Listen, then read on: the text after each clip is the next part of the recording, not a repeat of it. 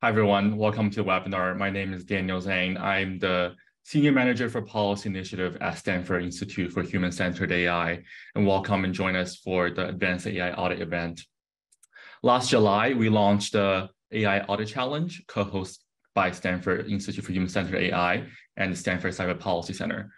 The goal of the challenge is to ensure technical solutions from all over the world can effectively improve people's ability to audit AI systems for illegal discrimination. As AI continues to be integrated into more and more aspects of our lives, governments around the world, private companies, and public all want to ensure that those systems are accountable, transparent, and fair. And this is why we are here today. Algorithm bias, unjust decision-making, and opaque systems, these are risks we cannot afford, and robust auditing process are our best defenses against such risks. The aim of the competition like this is to create a new sector of experts who specialize in auditing AI and advance a shared understanding of how best to audit and what types of audits we should be invested in. We put together a stellar group of advisory and jury members to provide applicants with insight into how innovative AI models and legal concerns as well as obligations interact, some of whom you will hear from today. We received an overwhelming number of submissions from brilliant minds across various disciplines around the world, each offering very valuable insight and perspectives. After almost a year of rigorous evaluation, we are very excited today to celebrate the work of 4 participating teams.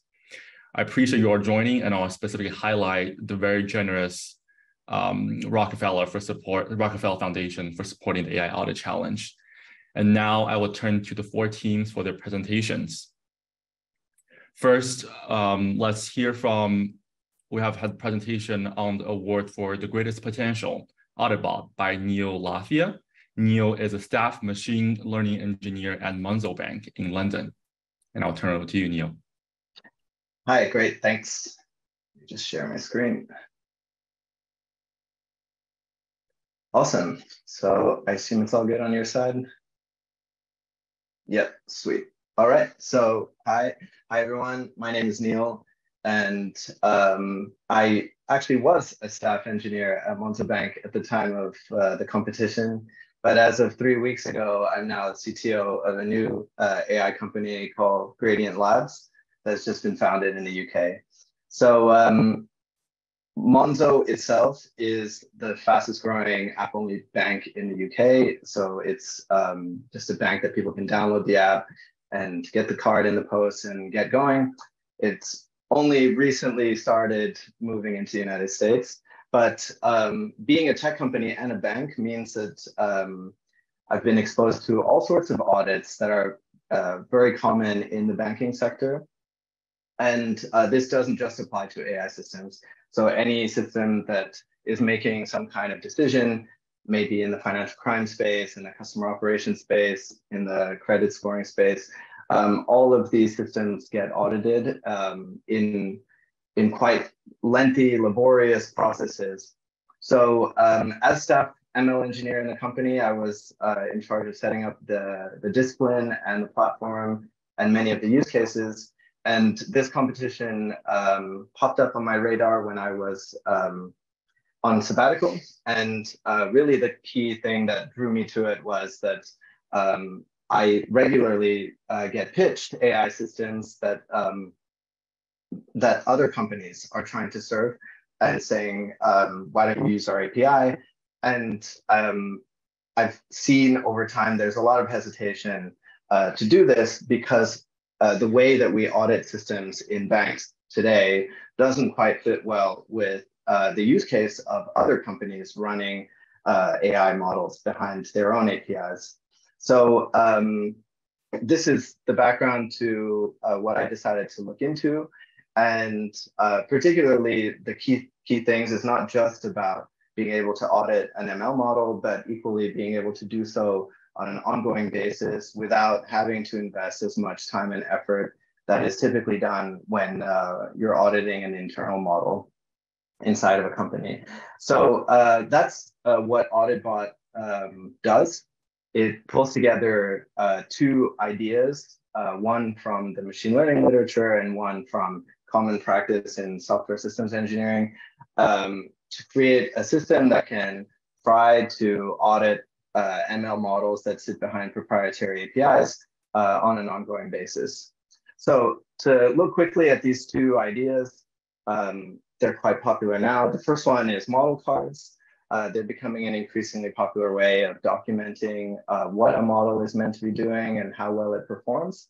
And there's many examples of these across the web. And in particular, these model cards are usually a sort of point-in-time representation of a model. They typically get published when the model gets published. And if someone wants to update the model card, they'll need to go and update it manually. So I think Hugging Face is a great example of a place to go and find model cards for open source models. But you'll see that even the process there to update the model card is driven by people going in and editing it manually. On the other side, when you're building any large-scale system, you may have come across this concept of a status page. So a status page is widely used across software engineering to really just monitor the health of an API or a system. And it's usually used to alert companies that APIs have gone down or help them to track incidents. So this is a very common thing that if you're building a system that integrates with another one, you would want to maybe have a good visibility on the availability of that system. And all the major cloud providers have these status pages for their own services. But at the end of the day, all of these things are used to really just give visibility into the health and the existence of API endpoints rather than the performance of the AI models that sit behind them. So AuditBot brings these two ideas together with a little bit of open data. And I built a prototype of the system that is live at this URL. And what it does is it's a system that runs weekly. It will source an open data set from the Hugging Face dataset hub. And then it will shoot all of the entries of that data set over to one of these proprietary APIs to run an assessment of that API. As it does so, it collects your common AI metrics, accuracy, precision, recall. It will collect examples of what the API got right and what it got wrong. And then it will package all of these up and publish them onto a website so that what you end up with is a feed, like a timeline of how well this model has been performing on each iteration of this automated audit. So if I look exactly at what I built, basically it's a small system that is running on a schedule once a week, pulling in this data set out of the Hugging Face hub. And the API that I decided to connect to is the Google Natural Language API, which is a very good example of something that many companies would be interested in using to do things like detect sentiment in customer support messages. And equally, it's one of those AI models that may be subject to bias or differing behavior based on what sort of input it's getting. So I open sourced all of the components of this system. And ultimately, the way that I can see it moving forward is to extend both the range of the proprietary APIs that it connects up with, as well as the range of data sets that it uses to run its evaluations.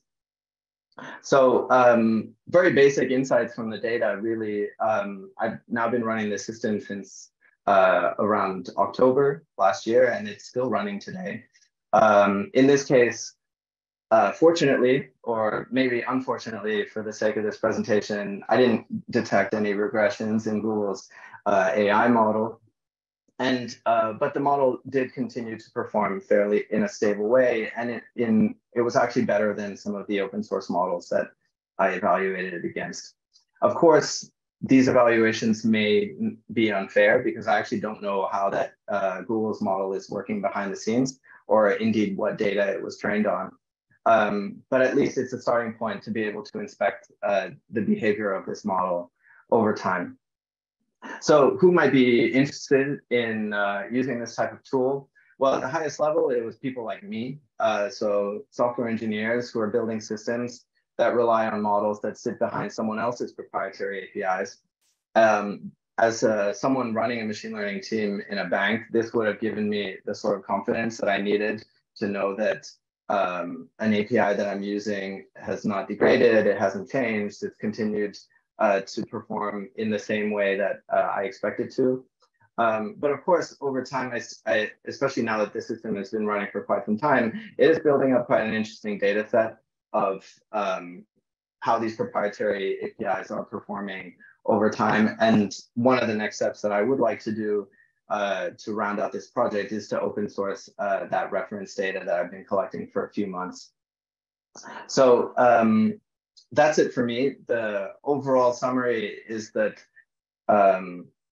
as someone working in industry, it's been quite a while since I've been in academia. The main worry that I had with auditing models was not just that of auditing the model on a one-off basis, but actually to be able to automate it and do it over time and make sure that this thing can eventually even give me alerts when someone else's AI models are changing their behavior.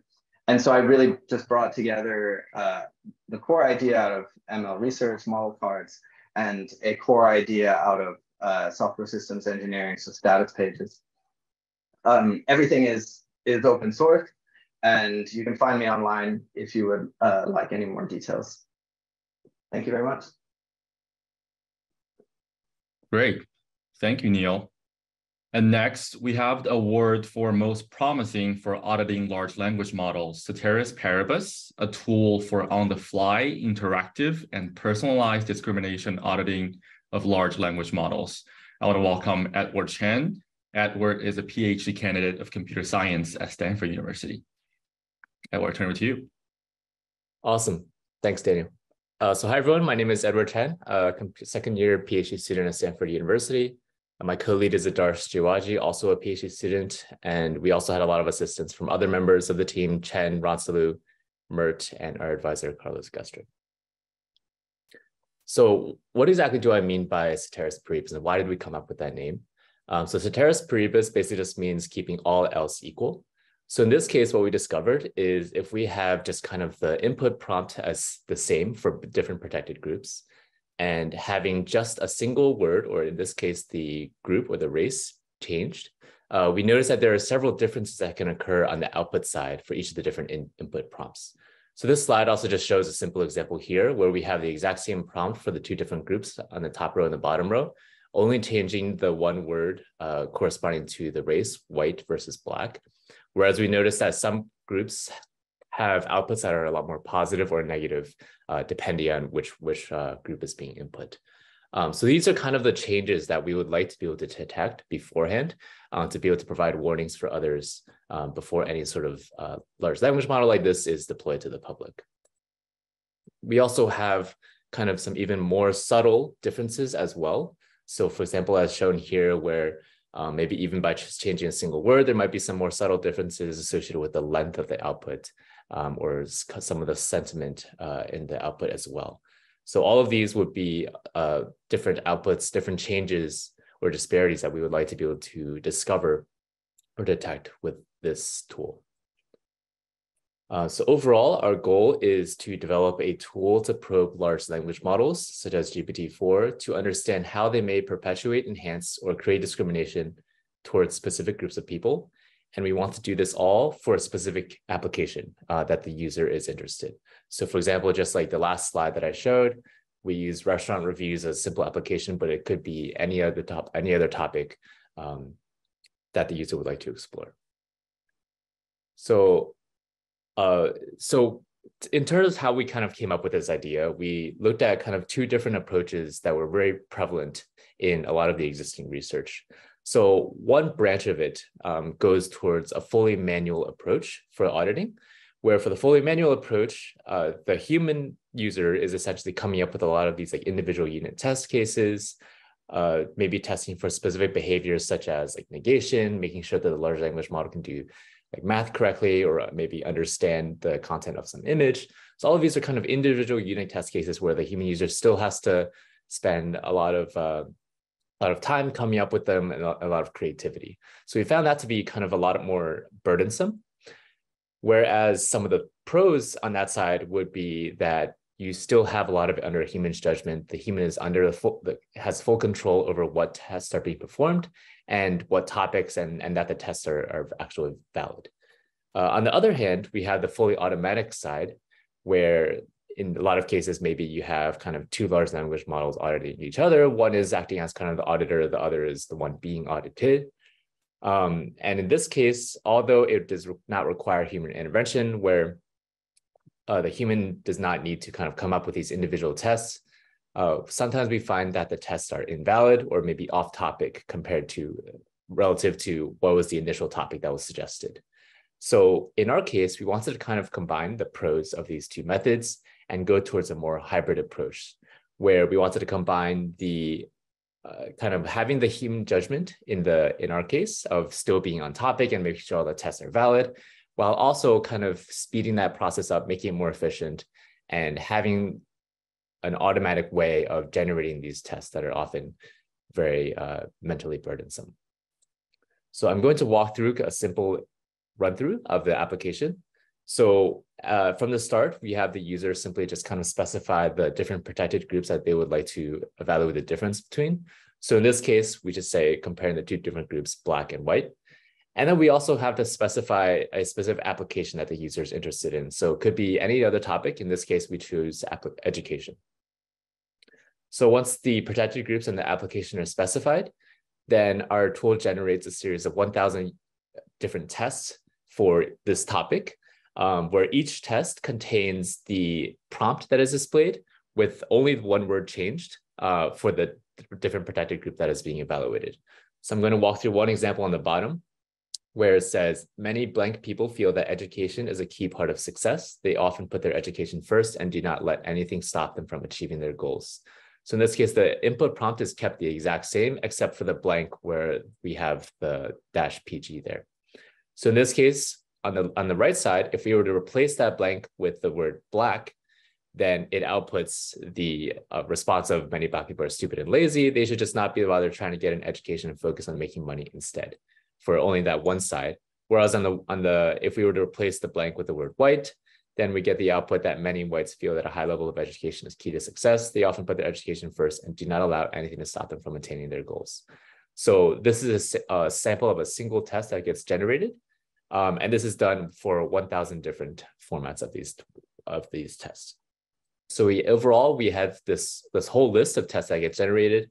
And for each of the two different outputs, for in this case, black and white, we have kind of a sentiment classifier scoring finding the disparity between the two different outputs. So in this case, if there's a large disparity between the sentiment scores of the black protected group versus the sentiment score of the white's protected group, then we sort it higher on the list. So one of the functionalities that we have on this list is that if the user would not like to see some type of test, then they can uncheck that text box and therefore regenerate the results and kind of see less of that test in the future generations. So in this case, if the user would not like to see tests with the word racism already present, perhaps because it would bias the model output from their knowledge, then they can uncheck the test. And then in the future generations of the unit test, those will not be generated again. So our second functionality, which is related, would be on the other case where they would like to see more of some pocket of interest, some topic that they would like to see more of being tested. So in this case, maybe they would like to see more about the subtopic of community. So this is a subtopic of the overall topic education. So they can kind of go deeper into that topic and maybe explore some topic. And in this case, they would just kind of put a smiley face on the right side of the unit test and be able to dive deeper into that pocket and explore whether there are other similar examples of high disparities between the outputs for that subtopic. So what I just showed earlier in these couple of slides were kind of like more local view of the prompts, where they can see each individual prompt and whether there's a large disparity between the two different protected groups. So we also introduced another feature which we call widgets. So widgets can cover a lot of different behaviors. In this case, it's just a very simple word count disparity depending on the word that the human user chooses. So as an example, let's say the word that the human user would like to see the distribution of is stupid.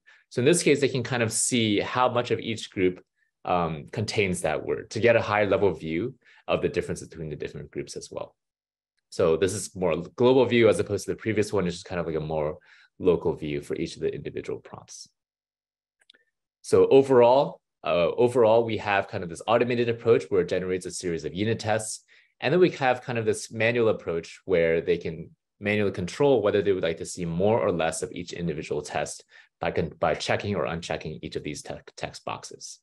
In the entire time in the back end of the application, there is kind of this implicit test tree that is being built, where it allows the user to be able to go back to any of the previous subcategories and discover more of, or kind of like get a second view of those individual tests. At a high level, our tests can be conducted with anyone with zero technical expertise. It can be steered in any sort of direction of topic or the different protected groups that are being compared. We also have a lot of different tools to analyze the low level and high level perspective of the different differences between the protected groups. And it requires no pre-existing data to run. So overall, that is the conclusion of our tool. Just some future work that we've been thinking about in terms of we would like to kind of conduct larger scale evaluation studies, further reduce the sample complexity of the human input that is necessary to make it a little bit less burdensome for the user, and also improve the user interface, which we believe is important here. So that covers everything. Thanks a lot for listening. Great, thank you, Edward. For the award for most innovative and empowering to the public, and user audits, a system empowering communities to lead large-scale investigations of harmful algorithmic behavior, we will hear from Michelle Lam. She is a computer science PhD candidate at Stanford in the Human-Computer Interaction Group. I will turn over to you, Michelle. Great, yeah, thanks so much. Set up. Yeah, so I'm Michelle Lam. I'm a third-year PhD student here in the CS department at Stanford, and this project was completed with a number of great collaborators, including several folks from the Stanford CS department and the Comm department at Stanford. So yeah, I'll be talking about end-user audits today. And just as a quick note, this presentation will cover some user-led audits of a content moderation system, so references some user-generated content that might be offensive. In September 2020, Twitter users identified and investigated racial bias in the algorithm that was used to automatically crop images in tweets. And given carefully constructed examples with images of Barack Obama and Mitch McConnell, for example, they found that irrespective of the placement, the algorithm would always select to crop out Obama and show Mitch McConnell. And as some of you may know, these tests grew viral as more and more users tested out their own variants, and ultimately it caught the attention of Twitter engineers. Twitter then addressed this issue with the algorithm, which marked a major success for these sorts of organic and user-led investigations of algorithms. So amidst a lot of discussion about what systems we should audit and what things we should check for in audits and how we should address audit findings, this Twitter example raises the question, who is conducting these audits? Currently, it's typically a group of technical experts, such as researchers, data journalists, and engineers. But in all sorts of social communities and deployments of algorithmic systems, different kinds of errors can arise that members of those communities would be best able to uncover. So taking the example of a content moderation algorithm, the goals of moderation would look very different for these different communities. And an external technical expert outside of these communities may not even be able to detect what those community members would perceive as errors. So we'd like to have ways for communities to lead their own audits, but currently it's very challenging for everyday users to conduct algorithm audits. If users identify a few examples of harm, these are often disregarded by system developers as those limited examples might have been cherry-picked, or it just may be hard to diagnose and mitigate issues from a small number of examples. But if users are meant to conduct a more systematic audit, this often requires technical expertise to gather and test large amounts of inputs and analyze outputs. And this often takes a significant amount of time and effort to carry out. So these emergent cases, like the Twitter example I talked about, can really only happen when the inputs to the algorithm are easy to formulate, where the evidence of bias is extremely stark, and where those user tests can gain viral attention enough to prompt someone like Twitter to take action. So in our work, we aim to address this effort barrier by introducing end user audits, system scale audits led by individual non-technical users, these members of communities who have that rich and situated knowledge of the particular impacts that algorithmic systems have on their communities. Our approach tackles this problem using information that's already present in most machine learning data sets, labels from annotators in the training data. So many of these existing data sets that are used to train algorithmic systems already contain a variety of perspectives and represent annotators with a range of identities, or they should as a precursor.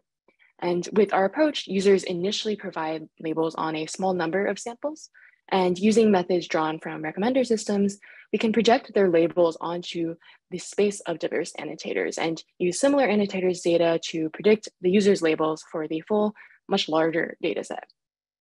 So in particular, we explored two technical approaches in our work. So first, the much simpler SVD algorithm, which allows for interactive model training and iteration, but of course achieves lower accuracy in predicting a particular user's labels. And then we also explored a deep learning version that was based on my colleague Mitchell Gordon's jury learning work, which was too slow for interactive use cases, but could achieve much higher accuracy. And so with these approaches, if the user provides their ratings on the toxicity of just 20 text comments, we can predict their toxicity rating on hundreds of thousands of comments. And what this does is it provides a launch pad from which the user can investigate issues. Because now with this full set of many thousands of predicted user labels, we can compare against the system's predictions on those same examples, which allows us to calculate these sort of user-centered performance metrics and discover areas where the user's labels disagree most strongly with the target system that they're auditing's predictions. And these indicate areas where the system that they're auditing may be failing and where that particular user's assistance with conducting an audit may be most needed.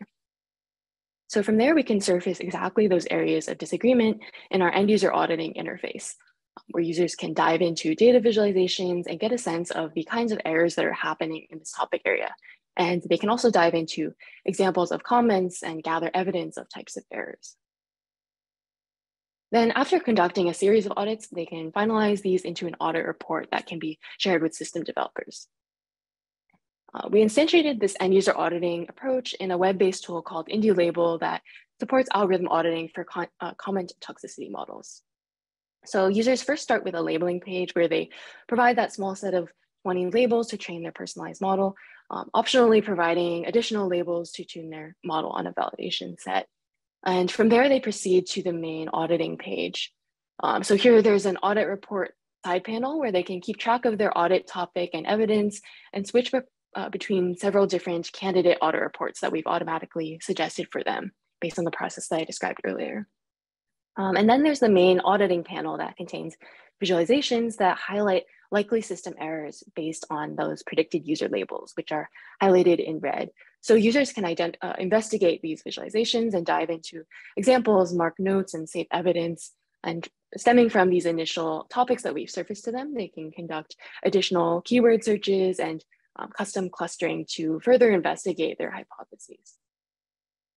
So we really wanted to understand how technical users or non-technical users would actually go about audits with a system like this and whether this would actually sort of address that effort barrier that we're really trying to target. So we conducted an evaluation with 17 non-technical users, and we had each participant take part in a 1-hour session where they used our IndieLabel tool with 10 minutes for that labeling process and 30 minutes for auditing.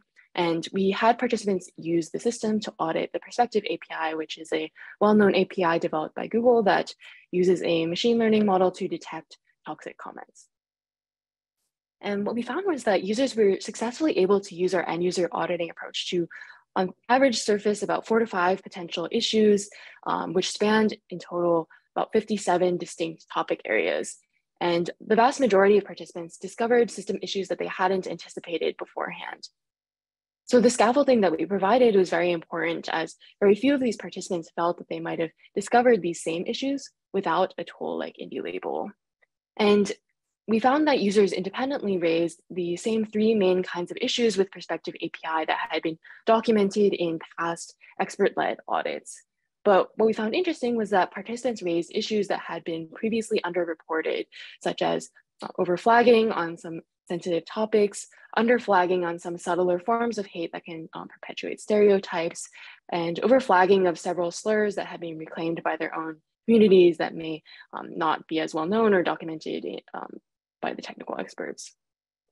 And we overall found these sorts of trends that were present in these issues that were raised by end user auditors. So first, there were these converging issues where there was substantial overlap among the issues and fixes that were raised by participants. So for example, participants largely agreed that these uses of reclaimed slurs in the marginalized communities should not be flagged.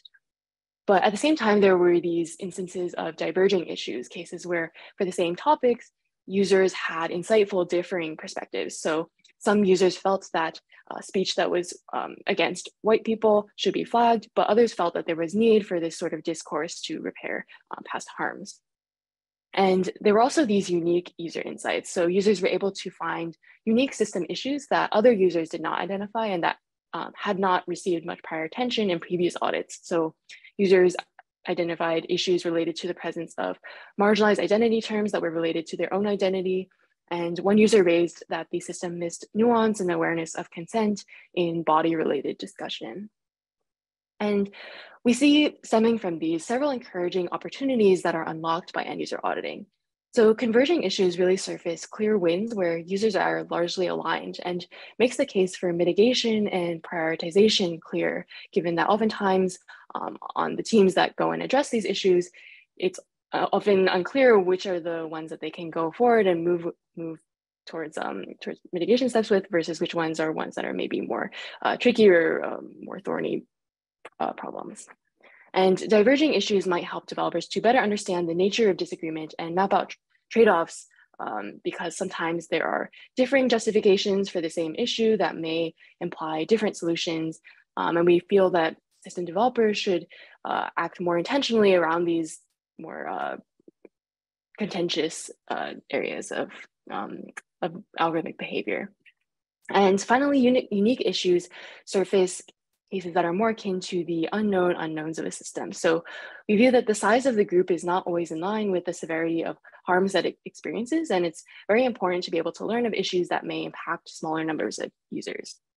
So end user audits can provide an opportunity for system developers to shift the timing of feedback and catch issues preemptively before launch, because system developers can run an end user audit as soon as they have that data set that they train their model on and a version of their system to test. And so this can allow for fast accountability loops. And end user audits can also enable the user to not only identify problems, but to leverage their rich contextual expertise to provide some of the reasons for system errors and also provide potential solutions to address these problems. So we see our approach as a complement to the status quo of group-based algorithm audits that are led in a more top-down manner by technical experts. And we're excited to see end user audits work more towards a mode of algorithmic accountability where individual end users can have greater agency to leverage their expertise and raise algorithmic harms. And so, yeah, that sort of covers what I wanted to present about today, but thanks so much for hosting this challenge and giving this opportunity to sort of share about our work. Thank you, Michelle. Finally, for the award for Best Holistic Evaluation Benchmarking, HATECH, Functional Test for Hate Speech Detection Models, I want to welcome Paul Rodger. Paul is currently a postdoc at the Milan Natural Language Processing Group.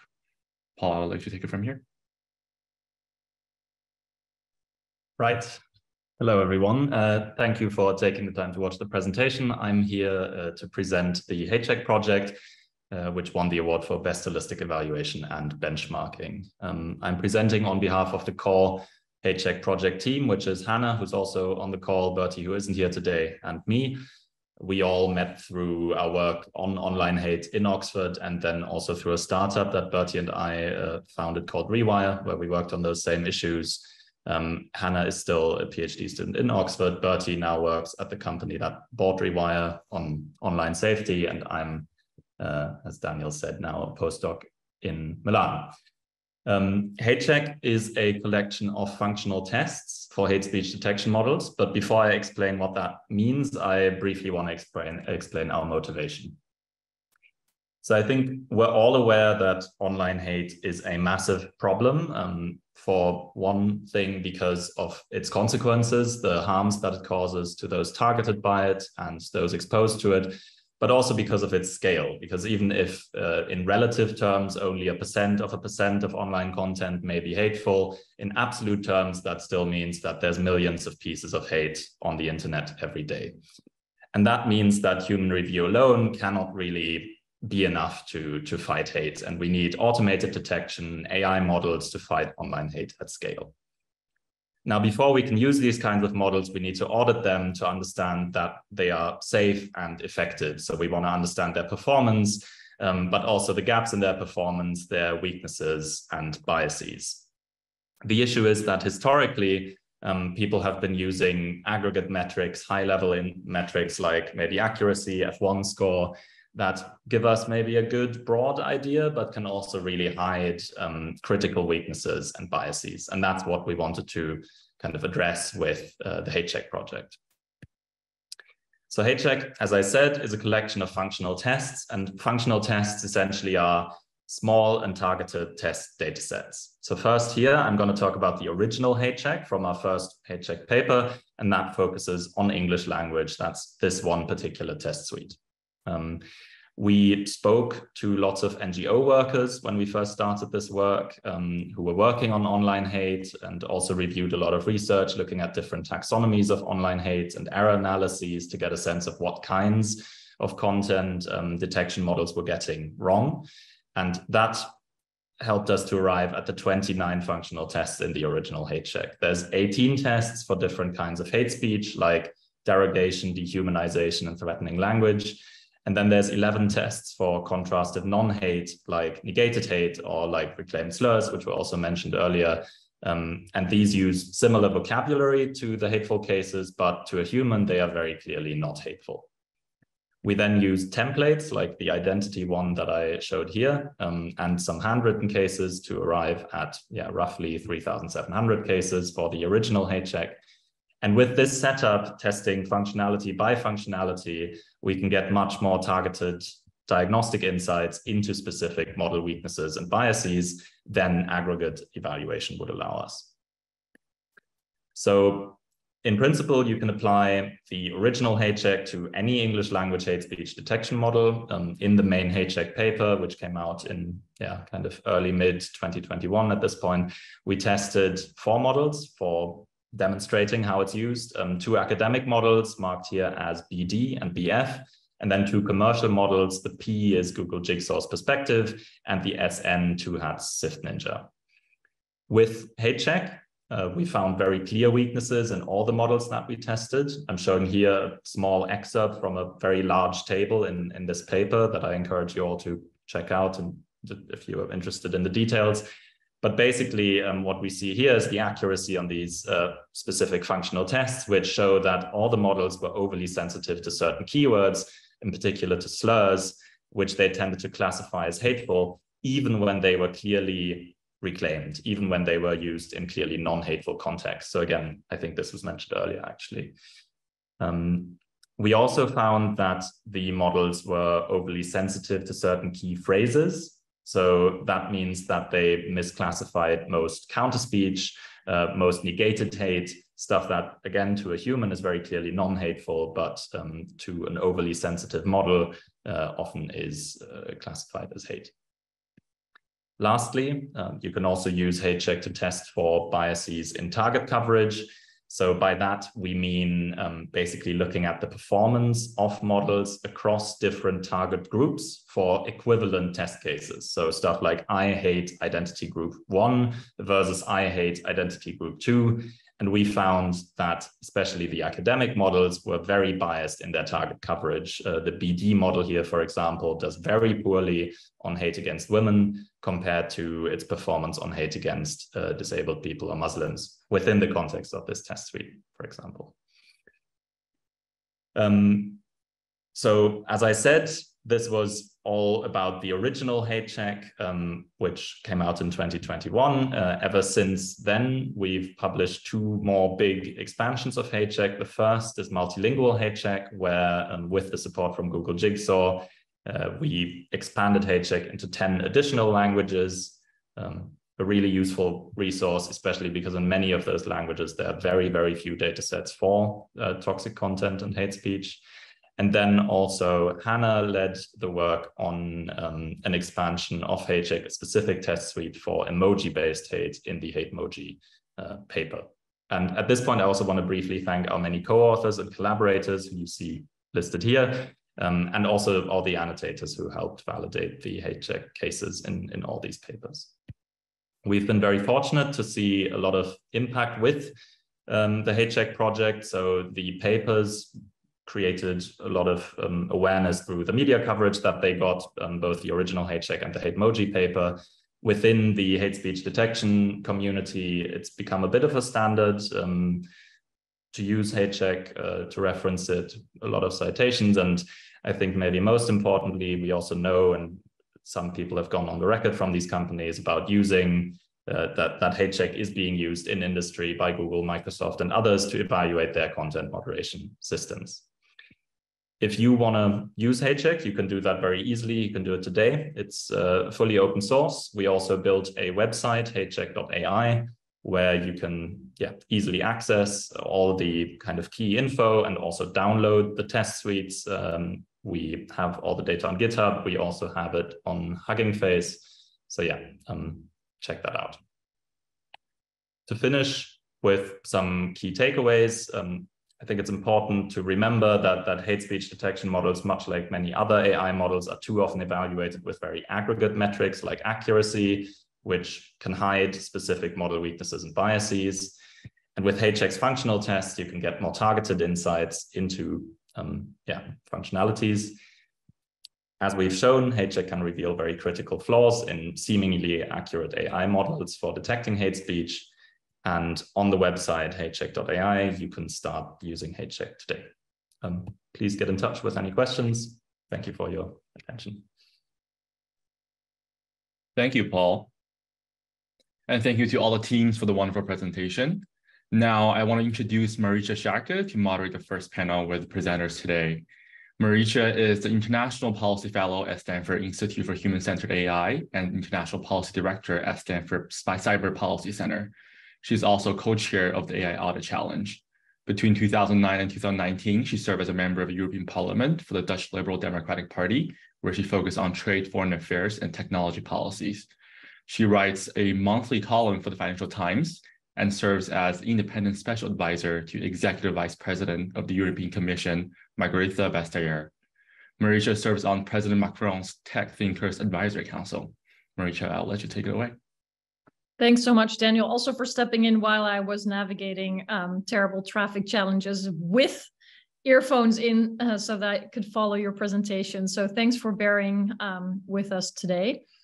Thanks especially to the teams for working on their submissions to this challenge and for presenting today. I think it's great to see the fruits of your labor. And this panel allows us to dig a little bit deeper into where we are with auditing, some of the lessons you've learned and what we might expect from it. So that's why I would love to pick up, because a lot of your solutions are quite specific. And at the same time, we see high expectations of AI audits also filtering through in legislative proposals, in policy solutions that lawmakers are hopeful will actually solve some of the harms that AI can cause. And so I wanted to ask each of you, and you can just jump in when you're ready to answer, whether you think audits, the way that they are presented now as solutions, are actually, adequate, or are they part of the solution? Are there too many hyped expectations? Can you speak to what you think the discussion about AI audits really reflects at this point in time.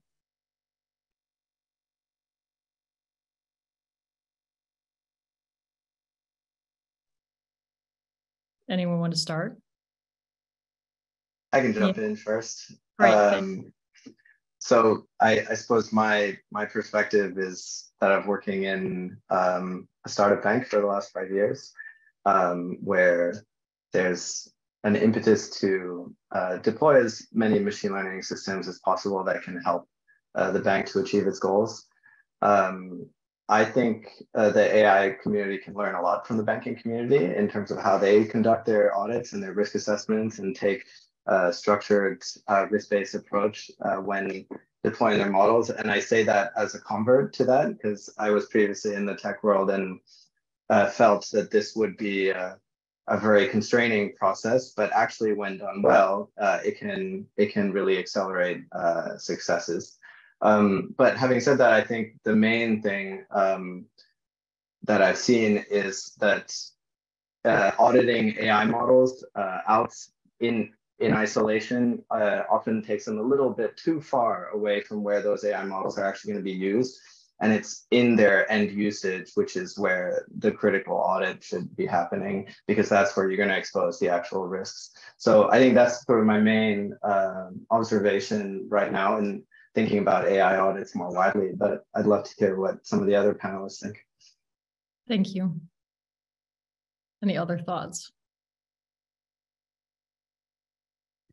Yeah, I guess from my perspective, I was just going to say that I agree with Neil's perspective as well. I think that at least for my tool, I envisioned it as just kind of one part of the solution, whereas this whole solution would require more kind of focused solutions, focused on like a specific application or whatever downstream task that is being used for. So I guess we try to do it with our application by kind of targeting a specific application and generating prompts for that. But I believe that there's a lot more improvements to be made for the downstream task that you actually want to go for. Mm-hmm. I guess to add on, I definitely agree with the perspectives that have already been shared. But I think something else that I've been thinking about after kind of working on this work that's more on the auditing side, which is more at the tail end of the process after systems have already been built for a long time and already deployed and maybe already causing harm to people. I think I'm quite interested in how we can actually intervene much earlier in the process when we're actually building these models to help people to better explore the design space of machine learning models, machine learning systems, and to maybe anticipate some of the harms that might arise later, end up having to be caught much later in audits. And then something else that I think I've been thinking about, as well as with Design, who will be speaking at the panel later, is about how to conduct audits that are a bit broader in scope that maybe tackle across platforms behavior that may be happening, for example, in segment or in areas like advertising, where really the impact of advertising is beyond a single site, but really is shaping someone's online experience in a much broader way. And so I think in both of those ways, I'm quite interested in sort of the future of auditing and how it could plug into more grounded mitigations and solutions. Great. Paul, want to add? Yeah, I mean, just briefly to add to that, I think a very exciting way of perspective on all 4 projects highlighted today is that there's essentially templates for how you can approach an audit for a very particular application, for which I think will always need some degree of specialization. So we certainly found this with HCheck, which is, I think, maybe the narrowest use tool of the ones presented here, that it needed that attention to focus just on hate speech detection to build out the functional tests, but it can also act as a template if you want to build out functional tests for another type of harmful content. And maybe that balance between building the method itself, the template, and building something for a particular application will be quite crucial going forward. To what extent do you think the future of AI auditing will be shaped by engineers or by policymakers and the law? So just zooming out a little bit, in this audit design, we had anticipated that there would be sort of back and forth between the policy side and the engineering side. But ultimately, most teams were very strong on the engineering side and did not veer into the policy or legal frameworks too much. For example, many teams did not articulate which law they anchored, for example, violations of hate speech against or discrimination against, for example. And I'm just curious how you expect the field of auditing to grow further. So whether you think this will be more bottom up and coming from inside of companies, or whether this will also be prescribed by new norms and laws. For example, the EU AI Act is now a step further than it was when we started this audit, and there are plans and talks in many, many jurisdictions about what to do around making sure AI respects the law. So I'm just curious how you anticipate this field to evolve.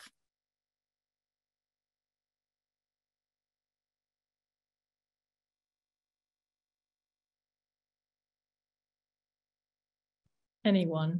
I think maybe I can speak to the experience from within hate speech research, where the kind of legal requirements for combating hate speech are at best a lower bar. So in the German context, for example, you've got specific laws against Holocaust denial and certain types of hate speech. In the EU context, these laws also exist, but are slightly less strict.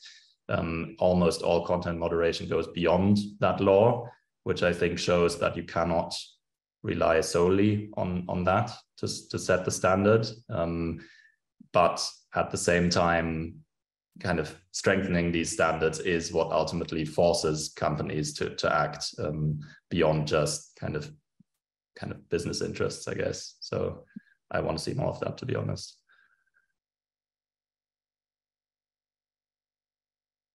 Yeah, I would agree with what your original vision was, which is to have this two-way communication. I suppose, I think I read somewhere that even the EU AI Act had to be redrafted because of when ChatGPT was launched. And so that's where I see the tension, is that the technology is accelerating so quickly that we need a very quick feedback loop back into educating and creating more dialogue with policymakers.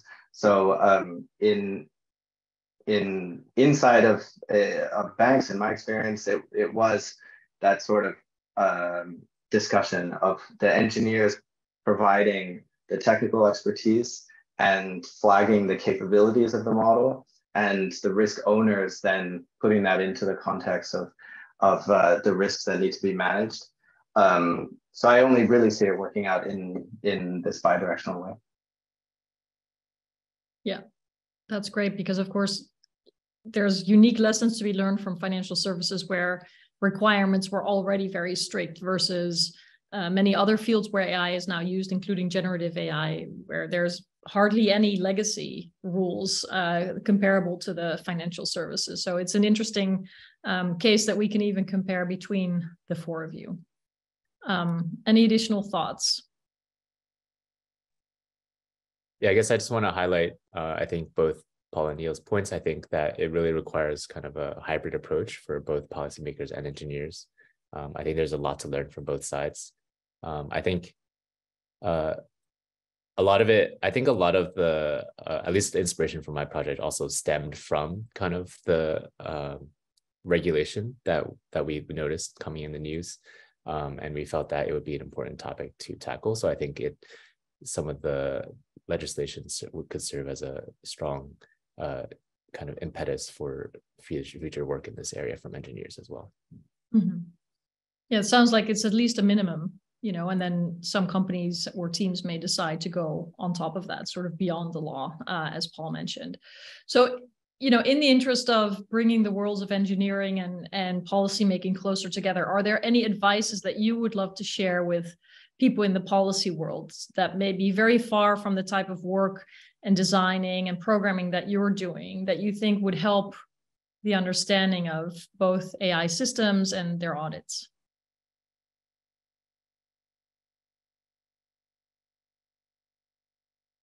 What should they learn from you? I'll jump in again, be the brave one.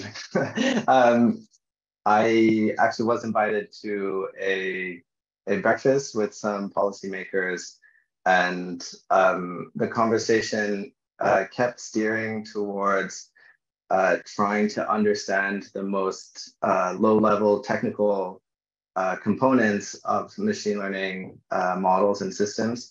And it seemed that that was the main view, is that if we don't understand what this thing is doing, then it becomes increasingly difficult to create good policies for how it should be governed. But the analogy that emerged from this conversation was the one of a combustion engine, where some fuel goes in and this engine runs, and you don't need to understand the physics of a combustion engine in order to know that an engine can be used on a road, it can be used on an airplane, it can be used in an ambulance, it can be used in many sorts of places. And I think that was where the conversation started becoming more fruitful, and looking more to where are these things being used and how can we look at how they are manufactured all the way from the lab through to people using them. And the analogy there with AI systems seemed to hold to a certain degree. So yeah, I guess the main insight there was that trying to decode what's happening inside this black box that we call AI is a huge challenge, even within the ML community. But it seems, from a policymaking perspective, a bit of a red herring. I'm curious to see if others feel the same or have different viewpoints. Michelle?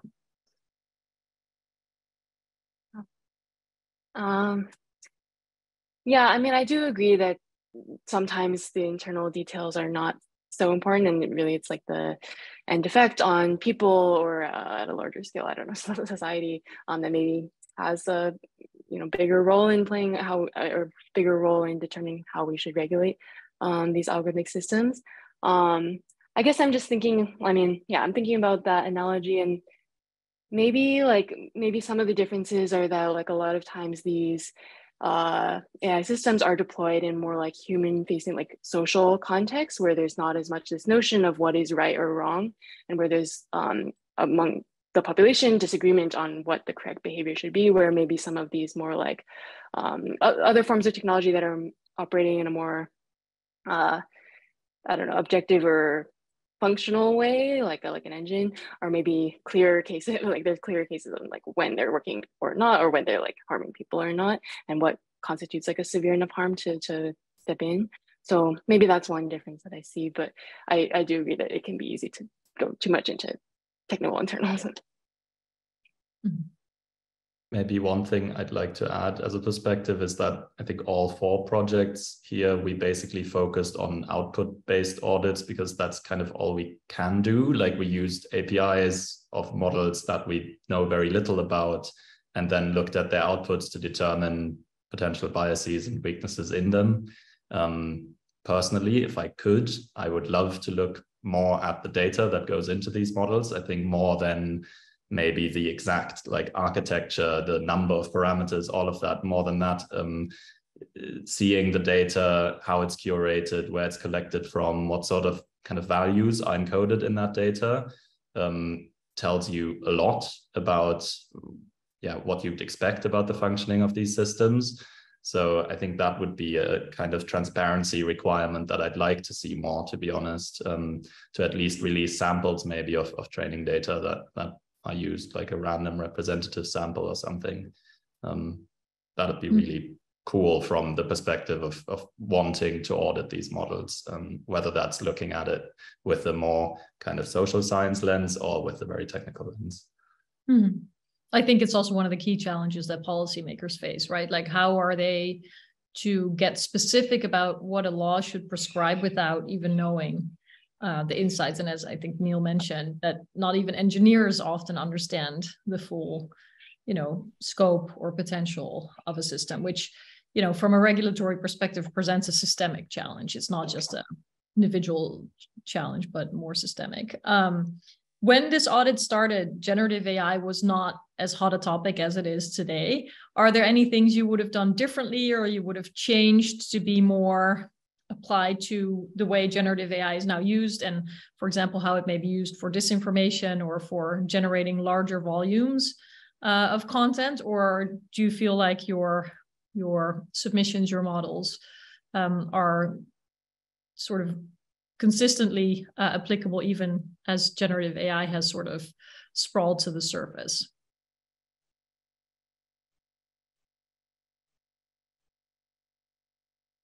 Edward, do you want to start? Yes, sure. So I think for our project, Ceteris Paribus, we tried to have generative AI kind of as one of the main topics that we would audit. But I feel like there's still a lot of different areas, perspectives of generative AI that we could have taken. So like, for example, what you had mentioned earlier, like hallucination, I think making sure that these generative models are not outputting incorrect information, I think is a really big issue that we've noticed becoming more important as we worked on the project. So I think that's a big a big perspective that I would focus more on if I had time. So things like maybe building kind of some sort of developing newer metrics for measuring hallucination, coming up with other benchmarks, I think would be very important, or even studying like some of the internals of the models in terms of how hallucination even happens. So I think that's a really big topic. And besides that, I think also generative AI also introduces a lot of kind of newer research questions, even from the auditing perspective. So a big question we kind of struggled a little bit with our auditing was kind of how do you even search through the potentially limitless space of like potential outputs and inputs. So that's kind of a bigger research question that we try to tackle that might be different for generative AI. Great, thanks. Any others who want to add? I also have a few questions in the Q&A, so I can turn to audience questions too.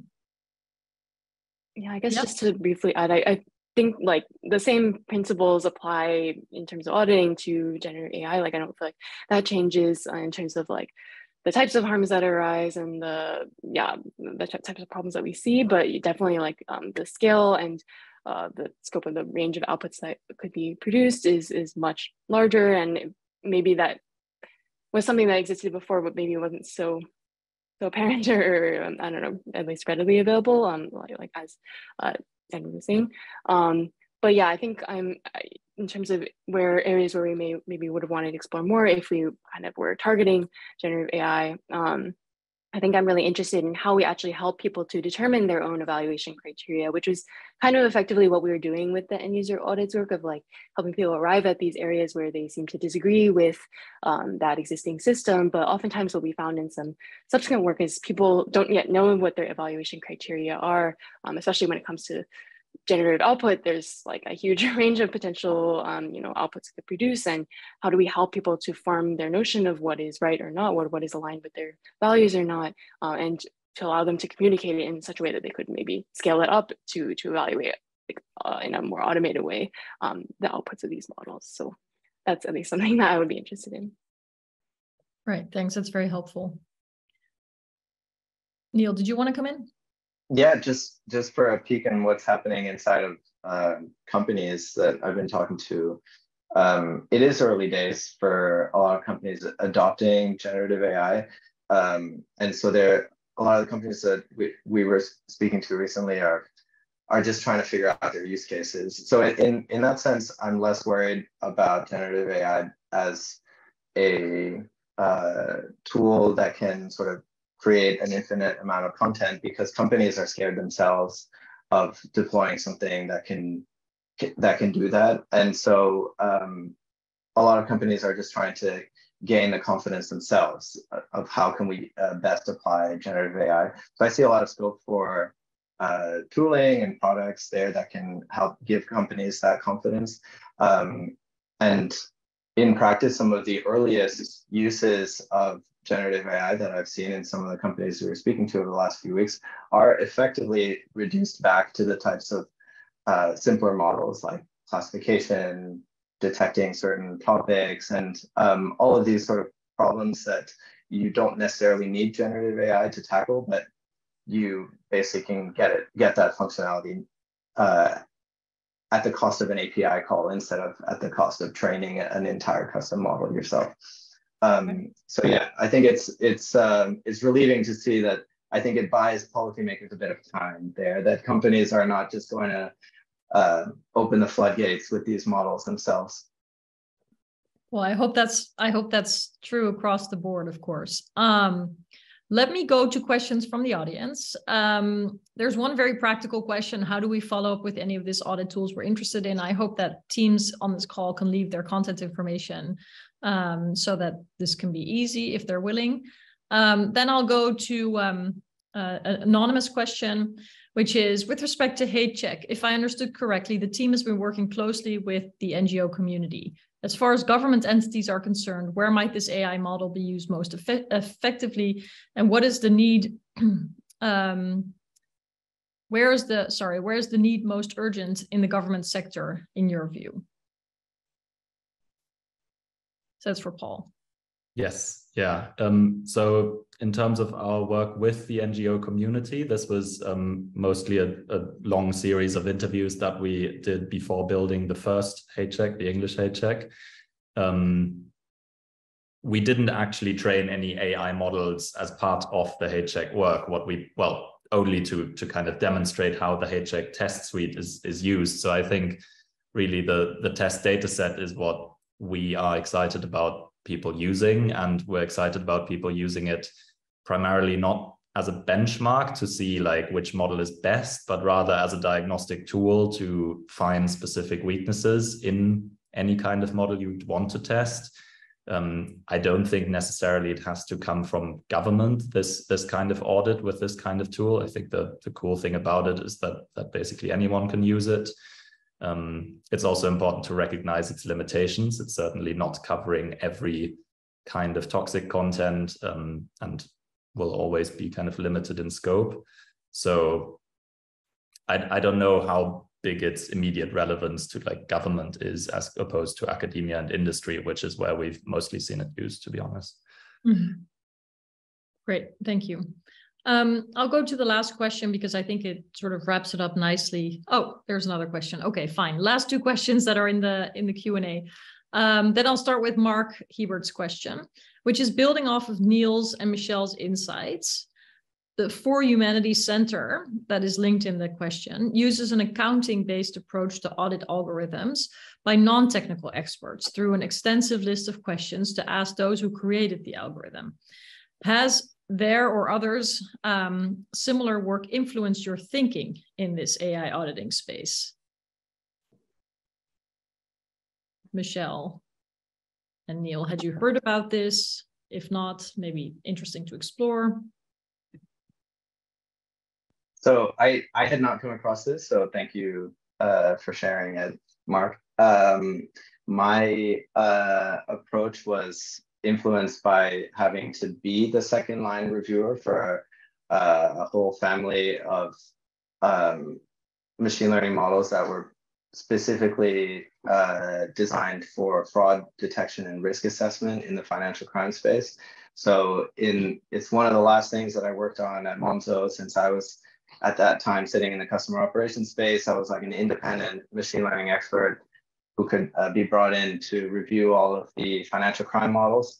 And similar to what Paul mentioned earlier, actually the focus of my audit was more on the inputs and framing of the problem and the characterization of the input data and how these systems are being deployed and used. But then it did obviously get me thinking that huge rest of this could be automated to at least make the process more streamlined and repeatable, and therefore you could do it more frequently. Mm-hmm. Thanks. Michelle, did you want to add anything? Did you know about this model or? Yeah, I'm not familiar with this tool or like the method so yeah, I'm not sure if the questions are sort of manual or if they're directly talking with the algorithm developers, but I think, yeah, it's great that they're connecting non-technical users with those who are developing the systems. I think there still is sort of a need for reducing the effort on the part of those non-technical users, which I think was sort of a goal of our work, given that it still puts a lot of burden on users to, conduct gather this extensive set of questions to be in contact, if I'm understanding, with the algorithm developers. And I think that's definitely a promising direction. I'm interested in how we can even further streamline that and have those insights be incorporated much more extensively into the whole algorithm development process. Yeah. Great, thanks for that. And then the last question for this panel. Do all of you think that universities should participate in discussions about the regulation of AI? And how do you think AI will affect employment at all levels? This was from Wilson Vargas Martinez.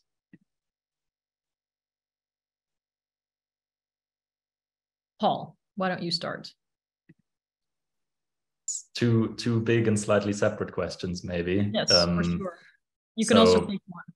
Yeah, maybe the first one, I certainly think that there should be some input from academics on this. I mean, a lot of progress is driven from the private labs, but their voice should not be the only ones, especially in regulatory conversations. I think that is super important. It's not so much the universities to provide input maybe as specific kind of faculties and groups, but yeah, I think that would be an extremely important voice in regulation. And the second question, I think, is one of the biggest and maybe most exciting things about generative AI is that we don't really know where the adoption is going to stick and how people are actually going to use it and how not. I think Neil kind of alluded to this, so I don't have an answer to that. There's some cool research coming out. I think a not uncontroversial paper from OpenAI on this that is definitely worth reading, by Pamela Mishkin and colleagues, I think. But yeah, I don't have an answer. I don't think anyone has fully. No, let's have another seminar on that. So let's stick to the first question about universities, to those who are inclined to answer. Otherwise, I'm happy to say a few words about what we do at Stanford High, but let me give the opportunity to Neil, Edward, or Michelle to add some final thoughts too. Neil? Yeah, on that first question, I agree with Paul. I think universities should be definitely involved. I guess looking back at where a lot of these huge language models are coming from, though, it's not universities. So universities could play a pivotal role in being that sort of independent technical expert auditor. And maybe the earliest evidence that we have of that is research papers that are looking at the behavior of proprietary large language models and then it being published. Yeah, on that second question, it is the biggest question of our time. I think the only thing I have to say about that is it feels that it's whether you're a technology optimist or pessimist right now. And yeah, I think there's been many jobs that have that we don't even think about anymore because of technology. And it sort of boils down to whether you see that as in an optimistic view or not. Edward? Yes. Yeah, so I'll just add it briefly. I definitely agree that I think universities should participate in discussions about regulation of AI. I think it's always important to have as many different perspectives as possible. And I think university has a lot of different perspectives in terms of how they approach research or just AI auditing in general. And a lot of different kind of methods can come from that different perspective. In terms of the second question, I think, as everyone has said, it is a big question. I'll say that, I guess, from my opinion, I think that at least for certain tasks, I think human input will kind of still definitely be necessary, at least for now.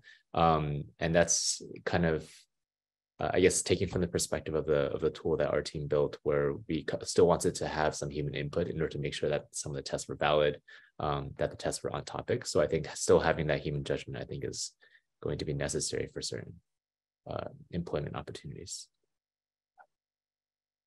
Yeah, and I definitely agree with the others that it's very important for universities to be part of this conversation and to have that external perspective. And maybe tying to your earlier question, I think in terms of policy, and maybe one thing that would be helpful is like to have more, I don't know, protections for this type of audit from people who are not internal to companies. Like, I think that's something obviously that drove all of us in our projects to look more at the outputs, but also, as I think Paul mentioned, it would be great to have more access to the internals of systems to be able to more substantively sort of explore how these systems are behaving.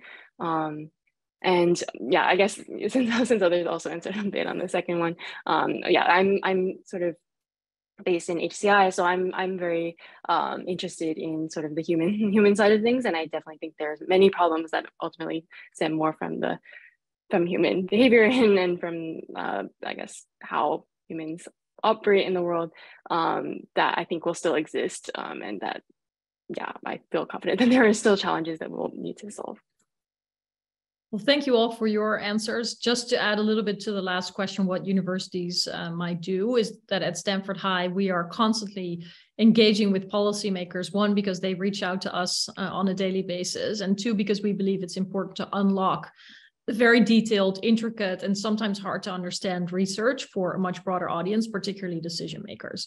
So we write policy briefs, we brief, and sometimes our colleagues give testimony in Congress, for example, but also on the EU level. And we're also involved with advancing the idea of a much more public interest research facility, so a national AI research resource, so that it's not just the big companies with the big data sets and the computing power that can facilitate this kind of innovation and research on it, but that universities, also through working together and with public funding, can also make sure that there is public interest research being done around AI, so that we can all better understand and hopefully contribute to a public debate about it, about what policy should look like, but also just the academic field as such. So there's a lot of work to do. And actually, the whole audit that we're talking about today, the competition, was done in the spirit of bringing the worlds of policymakers and engineers closer together. And so we are going to continue this webinar. First, let me thank the first panel one more time for not only submitting their projects, but also discussing auditing broadly with us today. And move to introducing the second panel. You will continue to be hearing from me because, unfortunately, my co-chair for this competition, Ruman Chaudhry, is stuck in an airplane that was diverted. So she unfortunately couldn't join us today. The second panel, we have a great set of experts. I'm really excited. Practitioners and experts, I should say, who actually work in the AI auditing field. So we're going to deepen our assessment of what are best practices, what are lessons learned, and how must we understand the state of AI auditing today. So we have Abhishek Gupta with us. He's the founder and principal researcher at the Montreal AI Ethics Institute and a senior responsible AI leader and expert at the Boston Consulting Group. Also a fellow at BCG Henderson Institute working on augmented collective intelligence. And he was kind enough to share his time with us to sit on the jury of this AI audit challenge. So we've gone over the various submissions with him. Gillian Hadfield, thank you for joining us. She's the inaugural Schwartz-Reisman Chair in Technology and Society, also professor of law and of strategic management at the University of Toronto. And she holds a CIFAR AI chair at the Vector Institute for Artificial Intelligence. She has been a member of our advisory board for this challenge, so it's been great for the various teams to be able to consult with her on the direction of their submissions prior to submitting. And we have our own, I should say, Danai Nataksa, an assistant professor at the University of Pennsylvania in the Computer and Information Science Department, with a secondary appointment at the Annenberg School of Communication.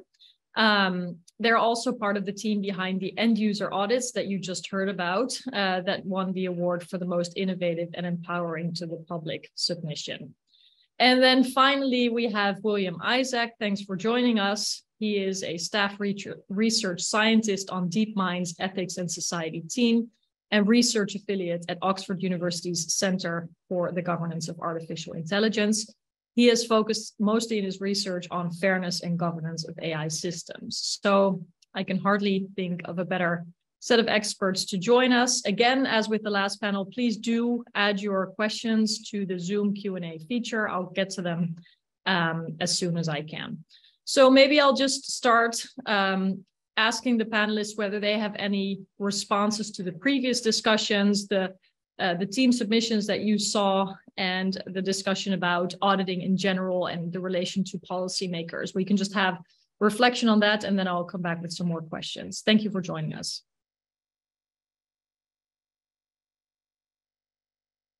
I'm happy to start. Thank you, Marika. I'm really delighted to have been a part of this. I think we've learned a lot, and I want to hone in on a question you were asking of the last panel about the relationship sort of between the engineering work and the policy regulatory piece that sort of, as you said, part of the ambition for this challenge was to get those groups talking. And I think, what many of us have learned working in the AI regulation space, AI governance space over the last, is that's really hard.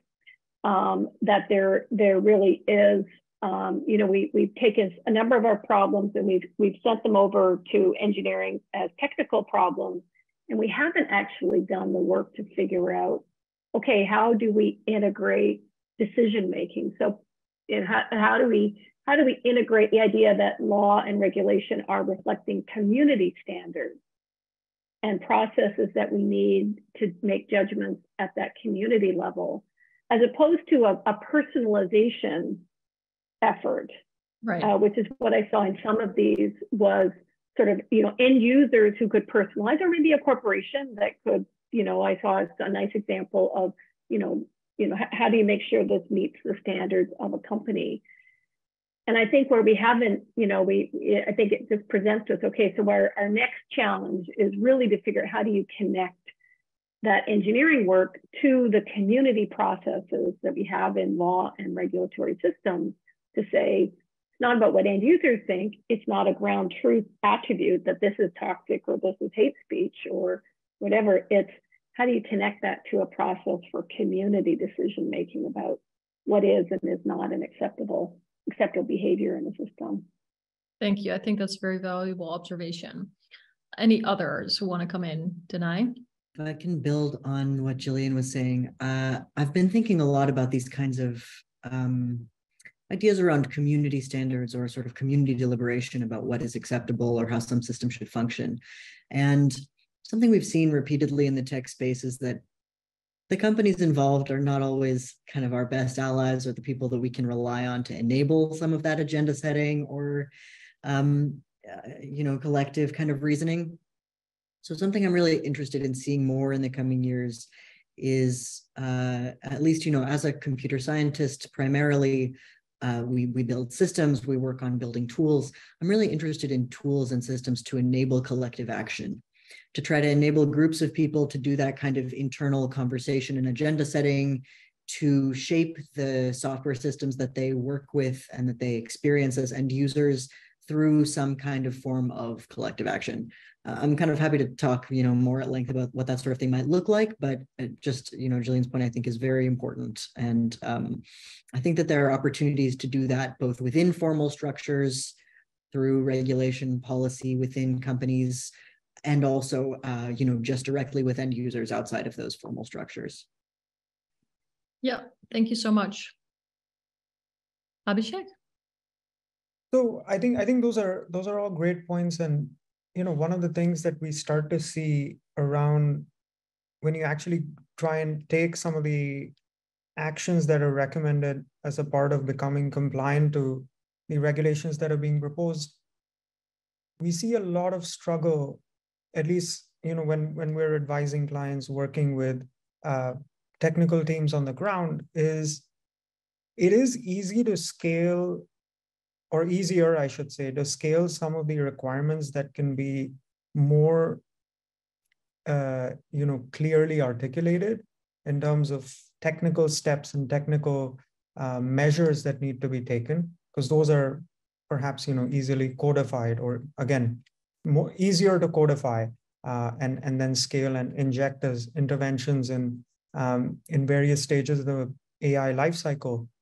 But I think, as both Danae and Jillian have pointed out, when we start to look at some of these things around community norms, community standards, actually inviting in participation, those don't scale at the same pace, at the same with the same ease as technical standards do, and that's where, especially if you're looking at a project, that you want to approve and deploy.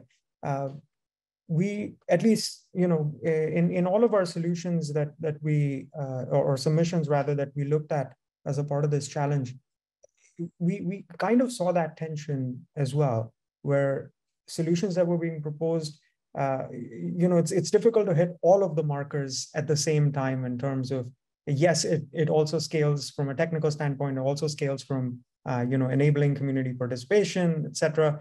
And I think the thing that I would love to see, and I loved how you used the word collective action, is how can we enable that in terms of scale? Because again, most of the things that we're seeing, even coming out of various projects and initiatives, research, is that they work well on a single team, single product, single team setting. But as soon as you start to meaningfully scale that, again, for those of us who've worked at large corporations, anything that goes beyond a single product, single team, you start to struggle in scaling, especially the social side of the socio-technical considerations that we put in place. But anyways, I think that's where we need to invest a lot more. Thanks for that. William, did you want to add something here? Yeah, this has been a very fascinating discussion. Yeah, I think some quick points. I think it's really interesting that we're with this. I think to Abhishek's point originally about like how do you scale the social side of this. I mean, RLHF is effectively scaling up social infrastructure. It takes inputs from lots of individuals and then tries to kind of like effectively moderate the kind of output of a generative model. And I think so the kind of interesting question is that we have there are the technical techniques, but we don't have the social techniques quite yet to map onto it. So like I do think, to Janae's point, like I do think one of the interesting ideas is like how do we think about like interesting intersections between what the social infrastructure looks like with the existing technical infrastructure that's now been established. I do think that's a very interesting area that might be worth exploring. And I mean, it's not a surprise. Like I think a lot of the large AI labs now have been thinking about it, or I mean, obviously, like I guess we at DeepMind have written papers on this subject about what participation looks like, and we did this with our Sparrow model of how we incorporate like rules-based approaches to RLHF. OpenAI has done very similar work with GPT-4, and they are now having a call to have more democratic mechanisms. So I definitely think there's a lot of investment in this kind of intersection between the space, and I think that would be a really cool area to see. I guess my point I wanted to raise though was this public interest research, because I do actually think this is a critical point that I think should be said repeatedly over and over again. Is I do think as policymakers, as people begin to start setting in regulation, obviously there's an informational asymmetry between who gets the access to the systems and what information gets produced. And I think this is particularly important for how we evaluate systems. And I think this is another area where doing this mapping between what is socially relevant and what is kind of the technical mechanisms, I think is really a critical function. And I would love to see more work doing this. And I think obviously the auditing challenge is a great attempt at how can we try to encourage or foster more of this thinking of what kind of approaches can we use to cultivate public interest work into doing this kind of standard setting and evaluation for how any kind of algorithmic system, be it a generative model or even a supervised classifier, should behave when the end user is going to be on the other side of it. Right. Thanks so much. And just to encourage you, whenever you talk about socio-technical tensions and things like that, to just illustrate with an example that maybe people on the call who are not experts like yourselves can relate to slightly better. But I wanted to pick up on the question of public interest research, William, that you raised, and ask, and this is also relevant for all of you, what can we realistically expect from companies? Because it's one of the tensions. I'll highlight more because basically this is a minefield of tensions that have to be resolved somehow. But what do you think companies can do to actually facilitate public interest research? Because right now, a lot of the proprietary nature, the competition between companies makes it harder to unlock some of the very, very valuable insights that I believe, too, like you do, should be researched in the public interest. And I think all academics are sort of dying to get their hands on some of these insights. What might we expect? Should the law require some kind of openness, as we've seen with social media companies, or is there going to be some kind of proactive industry-led initiative? I guess I'll go first. I mean, yeah, I mean, I would love to see more industry-led activities. I imagine that might happen at some time, but I'm not sure when I could kind of clock an exact point in time. But I would say that, you know, in terms of the ideas, I definitely think the ideas are there. I mean, there are tensions at play, if I'm being fair, between like what does access look like versus obviously the IP or trade concerns associated with it. But I think, you know, APIs or, you know, well, I forget what the API acronym is, but for a layman's interpretation, it's like, can I get model inferences or kind of like outputs from the model based on inputs that I provide to it? You know, that was a kind of an initial attempt to try to give model access. And I think for those of us who have been doing auditing for a while, that's a step forward from even an earlier period where we were just demanding to get source code. And that was the standard that we were setting for like what would like public interest accountability look like. So it's definitely been a kind of like slow progression, but the kind of arc of like accountability lends towards more openness. So I think maybe that's a trend that we will see. I think someone mentioned in the other panel, can they get access to things like model weights or the kind of low level kind of outputs of the model that would really help you understand how it behaves. That might take some time, but I think, you know, I would maybe be optimistic that that might be more feasible with other work that's being done to kind of, you know, provide that level of access. I think what can be done from a policymaker standpoint is obviously, you know, mandating it or encouraging it, you know, kind of strongly that there needs to be kind of access points for people who want to do public interest work. I would say Deb Raji is not on this call, but I think a point that Deb Raji has made in the past is that a lot of times, even when you have API access, you're not allowed to use API access even for auditing purposes. So I think even if what things that companies could do is make it very explicit that red teaming or adversarial testing of the system is acceptable. And I think that's something that could be done with zero changes to the kind of existing technical stack, and it could be just more about a policy change. And so I think there's like stuff like that that could be done. But I imagine like, yeah, some combination of, you know, some kind of intrepid companies taking the first steps, as well as kind of government kind of like instruction or guidance could be a way to move forward on providing access. Oh, and last thing, documentation, standardized and more and kind of more robust than it is right now. That would be a huge help of like being able to at least start the conversation about what academics and other groups should be able to ask for. Great, thanks for that. I saw Denai wondering out loud, even with that word. So go ahead, and then I'll come to Abhishek and Gillian as well. Yeah. I would say, you know, my short answer to what can we expect from companies is compliance with the law sometimes, and not always very willingly. So I think a regulation, I mean, you know, I'm sure we'll talk about this later and many times through this panel. I think it's one of the best things that we can do is try to push for smart, effective regulation, because it's not also that regulators know exactly what to do. You know, many of them don't know at all how these systems work, understandably so. So I think regulation really has to be there. To William's point about kind of other avenues, you know, some efforts that come to mind are, for instance, Social Science One, which was to be an effort by Facebook to share data with researchers and kind of spectacularly failed for a variety of reasons, including that it's very difficult to share highly personalized information in a way that's ethical for the users themselves.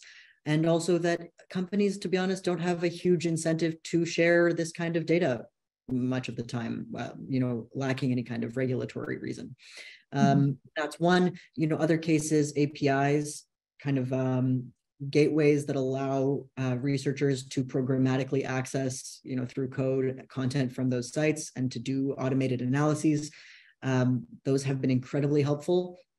Part of the reason that anyone following this space has seen so much of the work being specifically about Twitter is because Twitter has provided historically that kind of access and no longer does. No. So we will certainly, or at least it's priced at a level that academics really can no longer afford it. So we will see less, unfortunately. You know, we used to be complaining like, oh, it's too bad. All the data, all the research we have is about Twitter. It's like not representative. Now we will have, you know, not even that. So we're going to miss the days when all the data was about, all the research was about Twitter. So I think that I would agree that there is this tendency towards more transparency and more openness gradually over time. Right now, I think we're in a little bit of a swing back where some of these efforts have failed or are kind of ramping down when we might want them to ramp up. And Deb Raji is a great person to talk about many of these things. She's also a co-author of mine, and we're working on a piece right now around kind of what can be done in terms of policy and politics around auditing. And a large part of the conclusion we draw is that, you know, more regulation, if it's smart regulation, would really help. Well, we'll look forward to the paper to understand exactly what smart means in this context, but thanks for that. Abhishek, do you want to add your thoughts, but also maybe reflect on the national security angle of transparency, which we hear concerns about, if you wish? Yeah, absolutely. I mean, I think, you know, one of the things that it's great, Danae, that you bring up the point around, I think API pricing certainly you know, starts to become an issue, not just with Twitter, but now with, you know, Reddit doing the same. I think we're constantly sort of going in the wrong direction, unfortunately. But one thing that I see when, you know, you have external teams who want to do this sort of, let's say, investigative work, a common pitfall, which I hope gets fixed, and maybe I'm less optimistic at the moment, given how many, you know, let's say teams and individuals have been let go in a lot of places, which perhaps is also a part of a macro trend, is that is industry actually, are companies making adequate resource allocation and providing support for researchers, for external researchers who want to engage in this kind of work?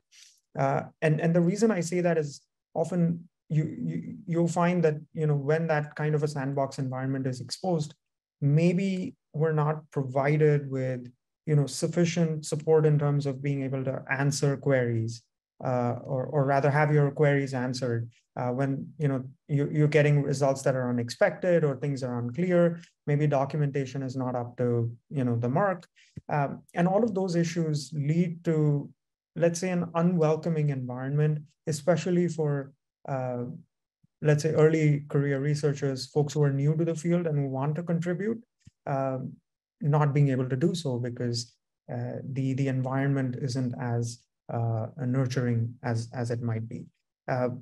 One thing I'll add to the point that William made around documentation, I think as we start to go to a place where more people are, let's say, buy into the idea, which, I mean, they certainly need to do that, right? I mean, to produce that documentation, heading towards a place where it is machine readable, I think is very important, so that we can start to empower some of these regulatory agencies to do macro analyses, which in a lot of places, what I've seen in terms of, let's say, limitation or, you know, any of that sort of documentation, it's not machine readable. So it'll be provided in the form of a PDF, which often is a horrible format to, you know, have people read and parse.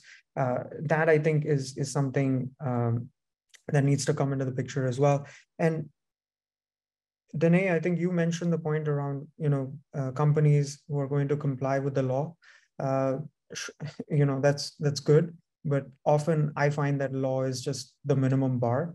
You know, ethics is often a higher standard, and it leads to complacency when you have companies who just comply with the law saying, hey, look, we've done our job, right? And hopefully at least the companies who are well-resourced strive to a higher standard and don't just look at compliance as a bare minimum. And finally, I'll just say this before turning it back is, you know, when we're talking about transparency and, you know, what public access needs to look like, I struggle with the idea that, oh, let's just release model weights and somebody's going to figure it out. There's a very small set of people who actually can use that information to provide insights, right? Instead, if we started to push for the notion of intelligible public access, whatever that can mean, that I think is a more useful concept where I think William, you were making the point around when you're testing against an API, getting back responses that are actually intelligible, that makes sense. So you can think about a common example is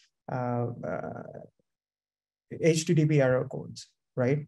If at every single instance I give you a 400 bad request, that tells you very little, right? Versus I think trying to break it down and saying, hey, this is an internal server error. This is a resource not found. This is bad request or whatever. I think making it intelligible, like without necessarily having to reveal everything on the internal mechanics of the system, that I think is the kind of transparency that I would like to see, as opposed to saying, hey, look, here's a dump of our like binary file, go have fun. And it's like, okay, it's like a handful of people who can use that. Everybody else can't do anything with it. But anyways, I'll turn it back to you.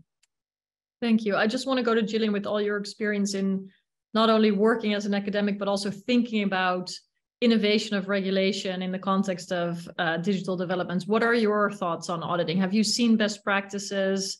Have you been frustrated at a lack of access to data? What is your sense of where we are and what you've been able to achieve? Well, I think we still have a long way to go on the regulatory innovation front. And I think, and that's partly, let's just think about the fact we're here talking about auditing. And auditing, in many contexts, is about a legal requirement that you allow approved auditors, independent auditors. They could be government actors, they could be private companies that come in to audit, and which is verification of how is your system working. I do want to flag that our winners here, wonderful work, but they were really looking at the language performance of language models for the most part, and not, was there discrimination in credit, or how might we evaluate if a resume tool is discriminatory? If I understood what I saw in the selections here, all of which we need to do.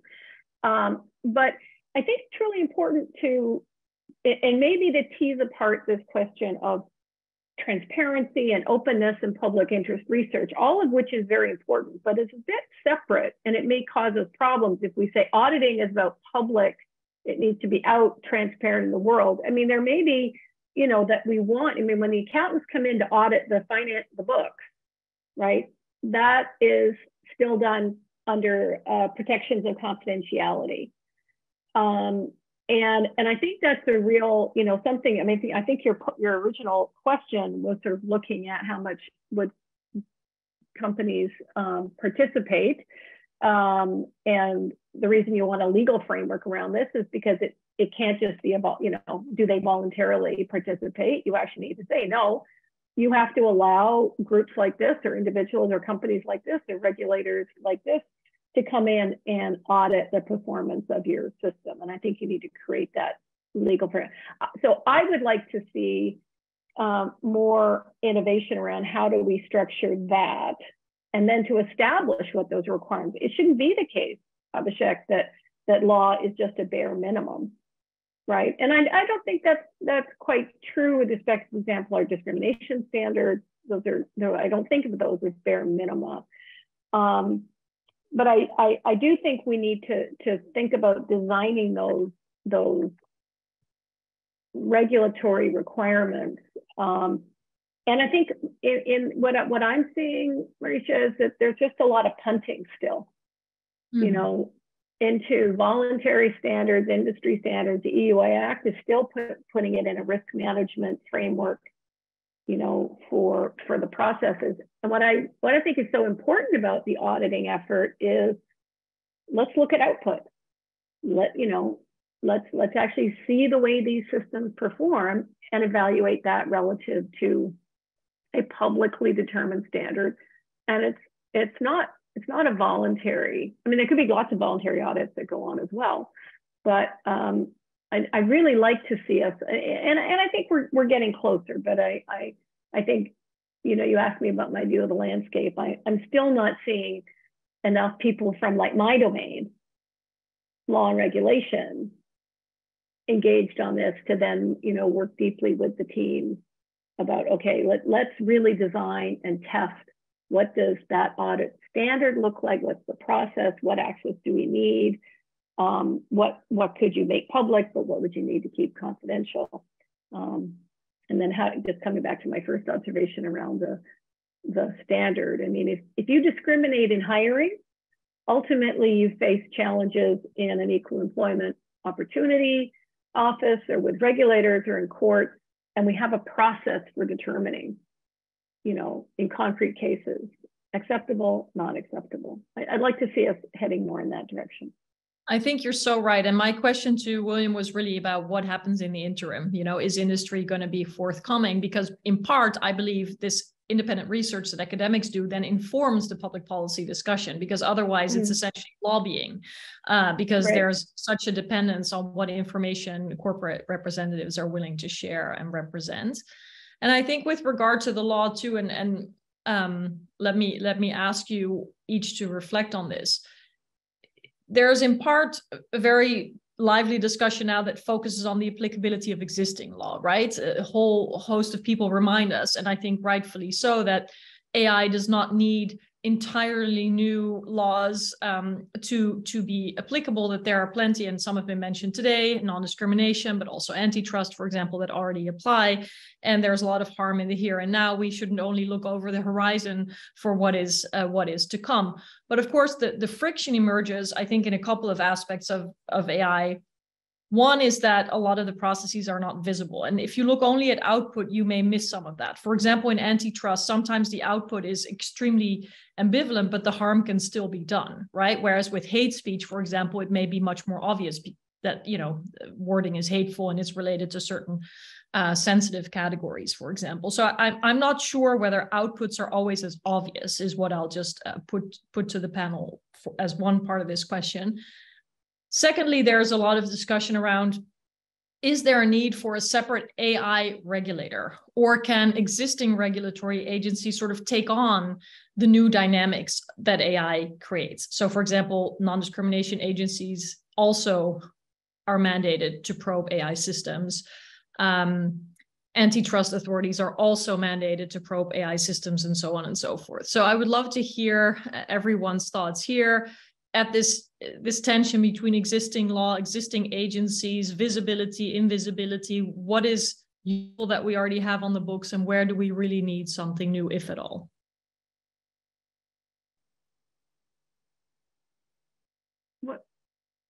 Why don't I jump in? So I think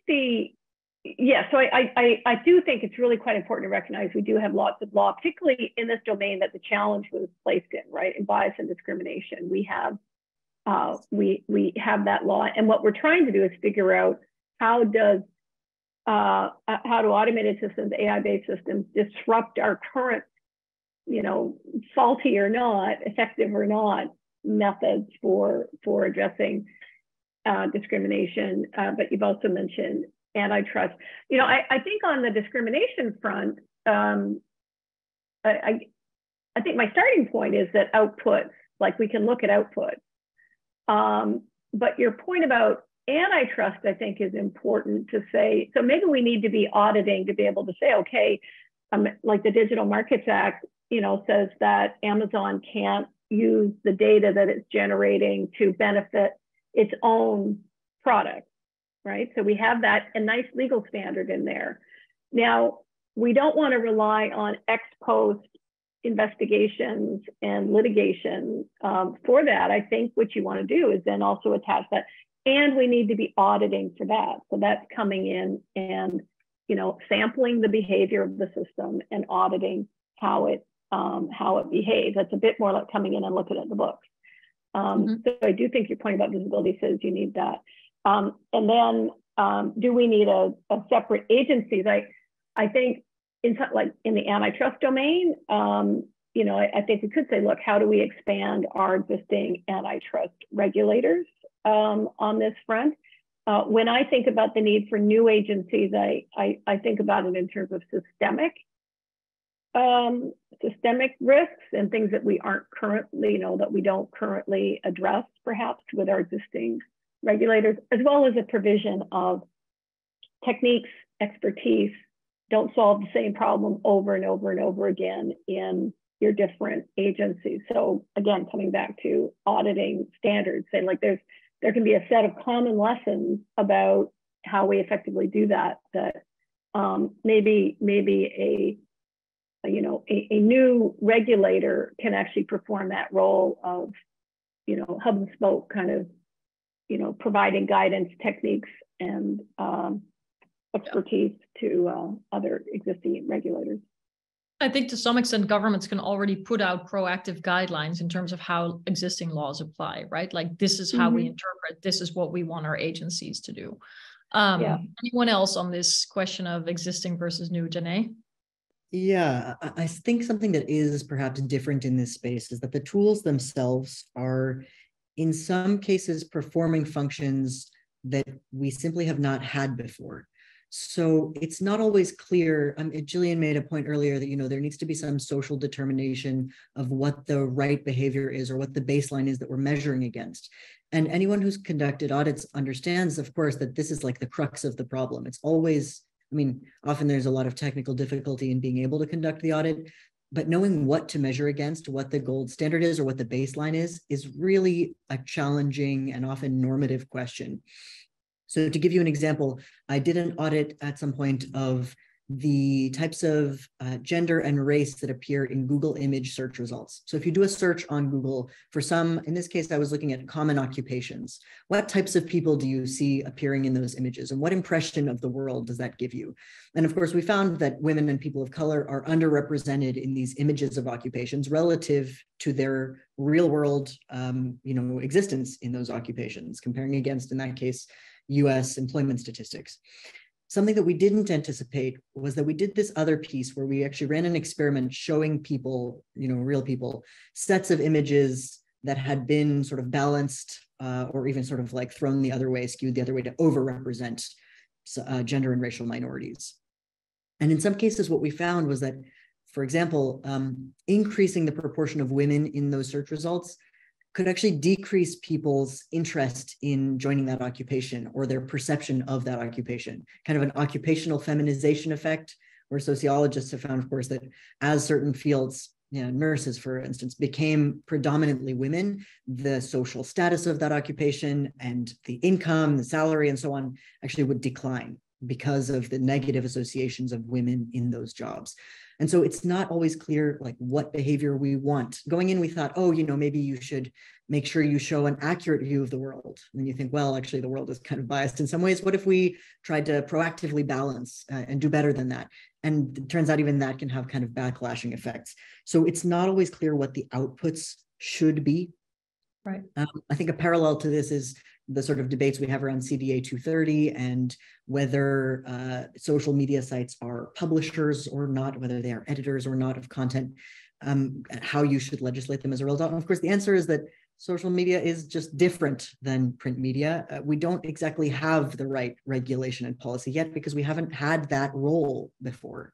And so some of these technologies are new and different in ways that I think does call us back to the drawing board to start thinking from first principles. This is why we need, of course, people who have experience in law and policy, because I don't know what those first principles are, but we do at some point need to start making regulation that is kind of tailor-made and identifies the way that some of these tools sort of occupy a new place in society, a new role. Thanks, I fully agree. I think it's a really valid point that this is not a static field that we could only apply, boxes that we have to new situations, but that we must also look at the world we're moving into and sometimes run into regulatory limitations there. Like sometimes corrective quote unquote discrimination can be illegal, right? So if you say we want to correct for some systemic discrimination, then that is not always allowed in certain jurisdictions. All right. William, Abhishek, do you want to add something or raise a new point? I will add a quick point. I think it's very interesting to your point. I think there are lots of agencies that kind of cover areas or aspects of what we would want to kind of see from kind of regulatory response, and even it relates to, AI-based applications. I think what's different is that I think maybe in prior work that we've done on was in the auditing in the ML context and algorithmic context, is there's a kind of bundling of like the kind of core algorithm, the kind of user interface and downstream application. What seems to be different with large models is that because they're general purpose applications, there's a lot of discussion of evaluating them as the target of the evaluation. And that's distinct from the kind of application itself. And I bring that up only because it's pretty clear if something is an end use application. So if it's facial recognition, we know, like where the target, what the kind of focus of the evaluation would be. I think part of the kind of area that gets a little kind of like a bit confusing at this moment is like, do you just wait until you see large language models embedded in an application and then start an evaluation? Or do you focus on the model itself, which is where a lot of the kind of active discussion would be? And right now, it's not clear to me what regulatory agency would have jurisdiction to just like, evaluate a kind of like large general purpose model itself. And I just want to kind of like maybe put a kind of like circle back to this kind of areas of expertise. I think one thing that we've been talking a lot about the term evaluation or auditing, but the methodology of what you audit and how you audit is also equally as important. If we're talking about like the models themselves, the kind of techniques that you use are going to be different than if you're talking about end use applications, which have users in the loop. And I think just having a better taxonomy and grammar for what we mean by evaluation would also be really important to understand what jurisdiction or what regulatory agencies are responsible for. Because I think that's also a kind of critical part to understand how we actually have a better practice of AI auditing overall. Mm-hmm. Well, space to watch is, of course, the EU AI Act, which the question is what will happen to large language models and the obligations to comply, audit on that level. So not only on the outcomes, which had been the original sort of design of the law with the risk-based framework from high risk to low risk, but now also the models underpinning it. So I think we are hoping to brief the negotiating teams on some of the research that's being done at Stanford about how the biggest companies comply with the draft EU AI law.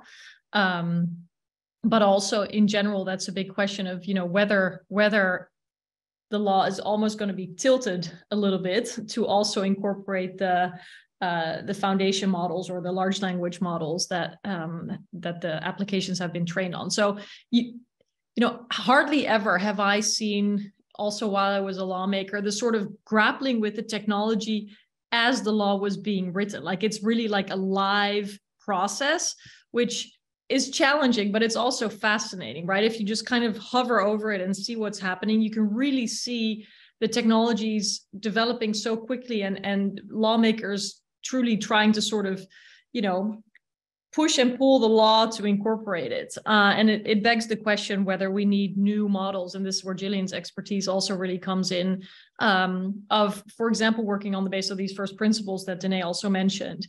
And then, for example, empowering regulators much more forcefully to probe for where these first principles might be at stake, instead of saying we need very, very clearly specified laws for this technology and that technology and that technology, knowing that what we're talking about will be, what we're talking about today with regard to generative AI, for example, will be outdated in 2 years and something new will have emerged that nobody really knew was going to shoot to the surface, but still changes the whole landscape. So these are perpetual challenges where indeed we need to bring the worlds of lawmakers and engineers closer together. Abhishek, over to you. No, absolutely agreed on that. And I think the point that you make around, it's interesting to see live grappling of these technological changes as laws are being made. And we've seen that with the EU AI Act, right? With the impact of generative AI systems. I mean, compared to where it was last summer and where we are now. It's been an interesting transformation. I think there is also the lens when we're talking about existing agencies and new agencies is, to what extent are we willing to wait for, let's say, if a new agency is needed, and in the meantime, let things slip by. And I think if we lay it out on that spectrum, I think leaning in heavily on existing laws, existing regulations, and utilizing existing agencies to bridge the gap in the meantime, through providing concrete guidance, blueprints, standards that help support how existing laws and regulations can be applied to some of these new, let's call them use cases that are arising. I think that certainly needs to happen without a doubt, whether we choose to go with a new agency or not. When it comes to, I think, picking whether we need a new agency or not, I think the points made by all of you, one thing that jumps out to me is, how can we reduce duplication of effort?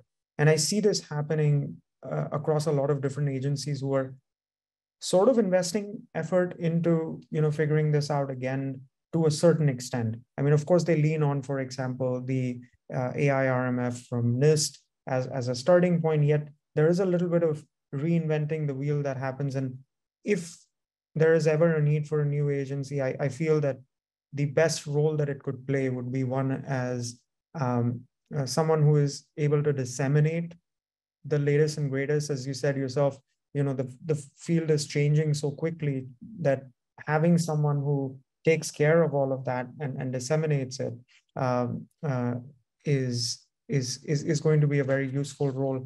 And one thing that stood out to me in William's comments were around how we think about AI systems today as a system rather than just model. And I think that semantic precision is very important as discussions are happening everywhere, because when we talk only about the model, it sort of narrows our focus, changes the vocabulary, changes how we're discussing all of this. And again, as you said, the audit methodologies and all of those things change based on that. If we just think about a model, that I think is a very, very inadequate approach to it. We need to think about the system, because as you said, like the foundation models, they're we're looking at language, but we're getting powerful multimodal foundation models as well. When you start to integrate them into real world systems, that's where issues arise, harms arise, and that's almost the surface at which we need to apply some of these things, rather than just thinking, hey, look, here's a foundation model, here's a model card that I made for it. Look, I'm compliant. Right. Let me off the hook and let me bring it to market. Hold on a second, right? So I think shifting from models to systems is something that I'd like to see. Yeah, it's very helpful. Denai. Yeah. If I can make a point on that, I think Michelle alluded to this earlier, as I'm sure she knew that this was going to come up. So actually, this is sort of one key issue, I think, with, or maybe, one growing edge of algorithm auditing in the past number of years. It has been focused predominantly on the algorithms themselves, on the models themselves, and understanding, using some inputs, understanding their outputs. But this piece, the term socio-technical has already been mentioned, right? These systems are socio-technical, meaning they're comprised not only of the technical component, but also of people and social structures. And understanding them in that loop, the way that those two pieces function together, is really key. So here's an example to make this concrete. Some of the recent work that my group has done looks at ad targeting systems. And of course, targeted advertising has a lot of computational backend. There are a lot of models there going on to decide what content to deliver where, but how people respond to that content is actually like a key component of how those models and algorithms change and what they do next time. And the kind of content that we see over time can shape who we think we are, what we think we're interested in, what behaviors we go out and do in the world. It changes us too as people. So this is a socio-technical system. These two pieces kind of work in conjunction, and it's not sufficient to understand just kind of at one moment in time what the algorithm does or what the model does. We actually have to understand those components as they grow and change together. So in some recent work that we're having come out in CSCW, it's a computer science publication venue in the fall, led by Michelle, who is clearly a star in this area. That's a study in which, first of all, we suggest this shift towards socio-technical auditing, STAs, instead of just algorithm auditing, in order to try to capture that big picture. We give sort of one example of how that might be done in this sort of two-phase: you observe and then you intervene on people to understand how different content affects them. And we actually do a case study with targeted ads. So for 1 week, we observe the ads that people are being delivered in their browser. And in a second week, we change that content. We break the ad targeting to see what effect this has. And what we find is pretty striking. So this key premise that ad targeting, it's surveillance and so on, is worth it because it works better. We find that actually after just a week of showing someone a random other person's ads, they start to show an increase in preference for that new content, which tells you, first of all, that there's a big effect of just exposure. You start to like what you're used to. Psychologists know this, but this comes into play in these socio-technical systems. And second of all, a decrease in your preference for your own targeted content after not seeing it for just a week. That means that there's not some special sauce. It's not that there's like some, secret correct thing about the targeted model, maybe. Actually, in fact, if you can start to like that less, maybe there's not something special there. And so these are the kinds of studies that I would say we need to see moving forward in the algorithm auditing space that really takes into consideration that whole socio-technical system as a whole, not just the model, but also the people and the way that those two things affect each other over time. That's very valuable. Thank you. We would love to see more of that research, especially as this all, is accumulating around part of the focus on harms being around disinformation and erosion of trust. And so, we've seen studies into how generative AI can sort of optimize arguments that may convince, but there may also be the component of just, as you just suggested, whatever people are exposed to sort of feels authoritative, perhaps to them, because they've just seen it. So important that we get this right, and we're not overemphasizing potential harm, but also not under. Yeah, so really the case for more research, essentially. We're almost out of time. So let me go back to each of you for reflections that you feel like you wish you could have shared during this panel, but that I have just not asked about. Could be about what you expect around AI auditing. What can we look forward to in the field? What you think is a glaring problem that needs solving, what you're excited about, a best practice you've seen. Feel free really to share some parting thoughts with the audience today, and then we'll close up. William, can I return to you, or do you need a moment? Yeah, great. Yeah, no, I'm ready to go. I think no, I definitely think I think Danae's point was a really great lead in. I definitely think what I am excited about is that I think with the kind of AI auditing space, it's maturing as a field such that I think we now have a better kind of like sense of what the different levels of analysis need to be. And I think maybe my kind of like very optimistic, very bullish take is I'd love to see this form into a field of science. And I think specifically from this conversation, we've talked about kind of 3 layers of analysis. So like how we evaluate models or core algorithms, how we evaluate individuals' interaction with these systems in a socio-technical way.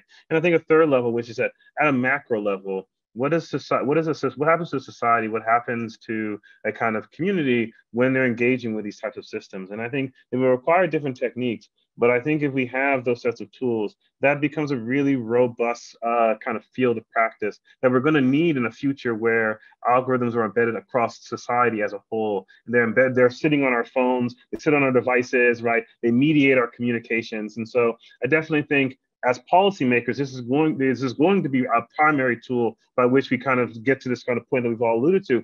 What are the social guardrails that we put up about what constitutes harm? How we regulate that, what requirements do we give to companies and entities that are producing these systems and disseminating them out? So I'm very excited that at least within the space of auditing, we now are starting to get that sense, okay, it's not just about looking at the algorithm itself. It's more than that. So I'm very excited that that thinking is now progressing.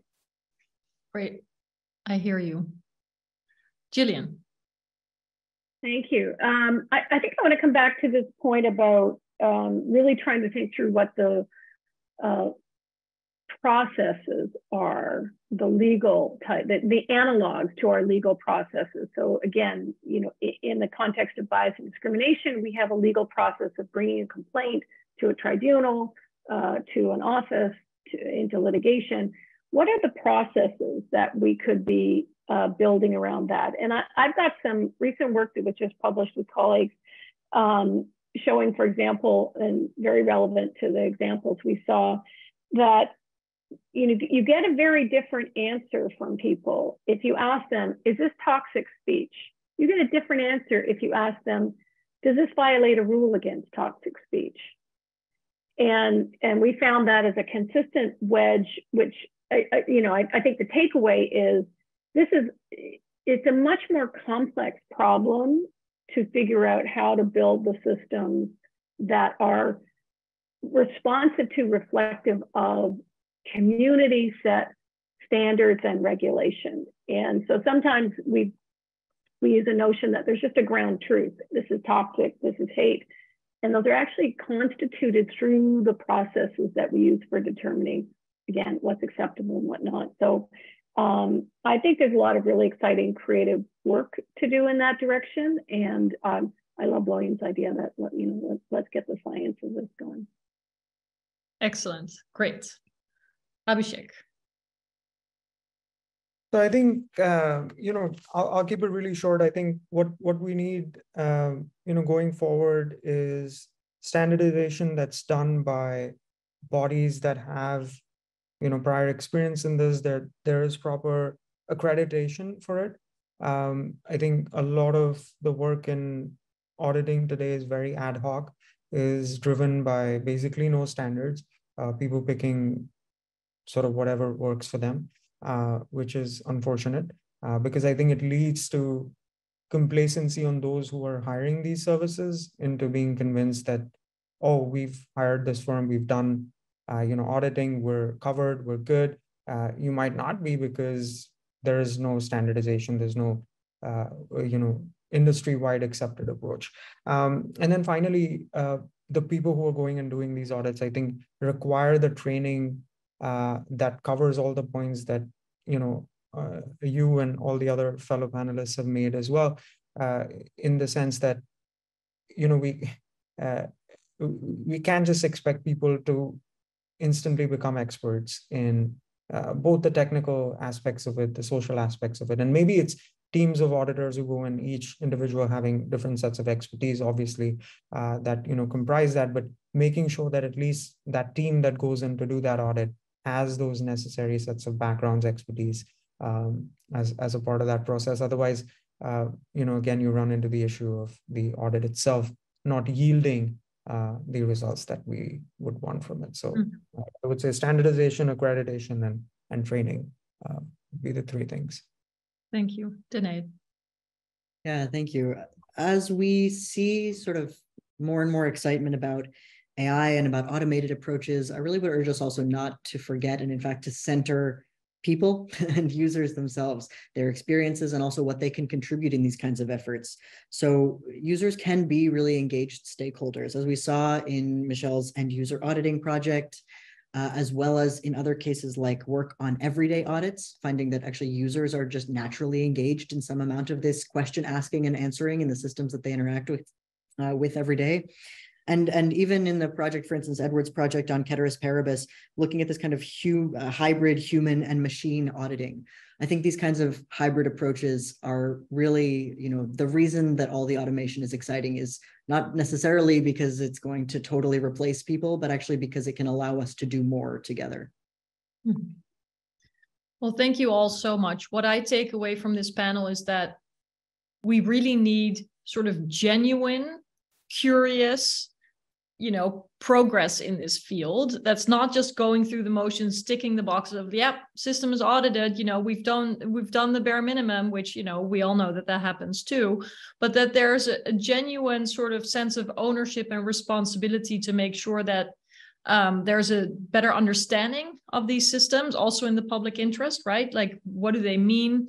individually and collectively, and how can we best advance the kinds of policies that protect the vulnerable communities, that keep up the standards that we have evolved and negotiated, sometimes over centuries, and that I believe should not be thrown out of the window just because AI has come to the scene. So thank you for sharing your thoughts. I thought this was very valuable and a great reflection built on top of the AI audit. And thank you for playing the roles that you each have played in being on the jury, being on the advisory board, being on the teams that have contributed. And a special thanks to Daniel Zhang, who you saw at the beginning of this session, but who has worked really hard behind the scenes to keep all the moving parts together.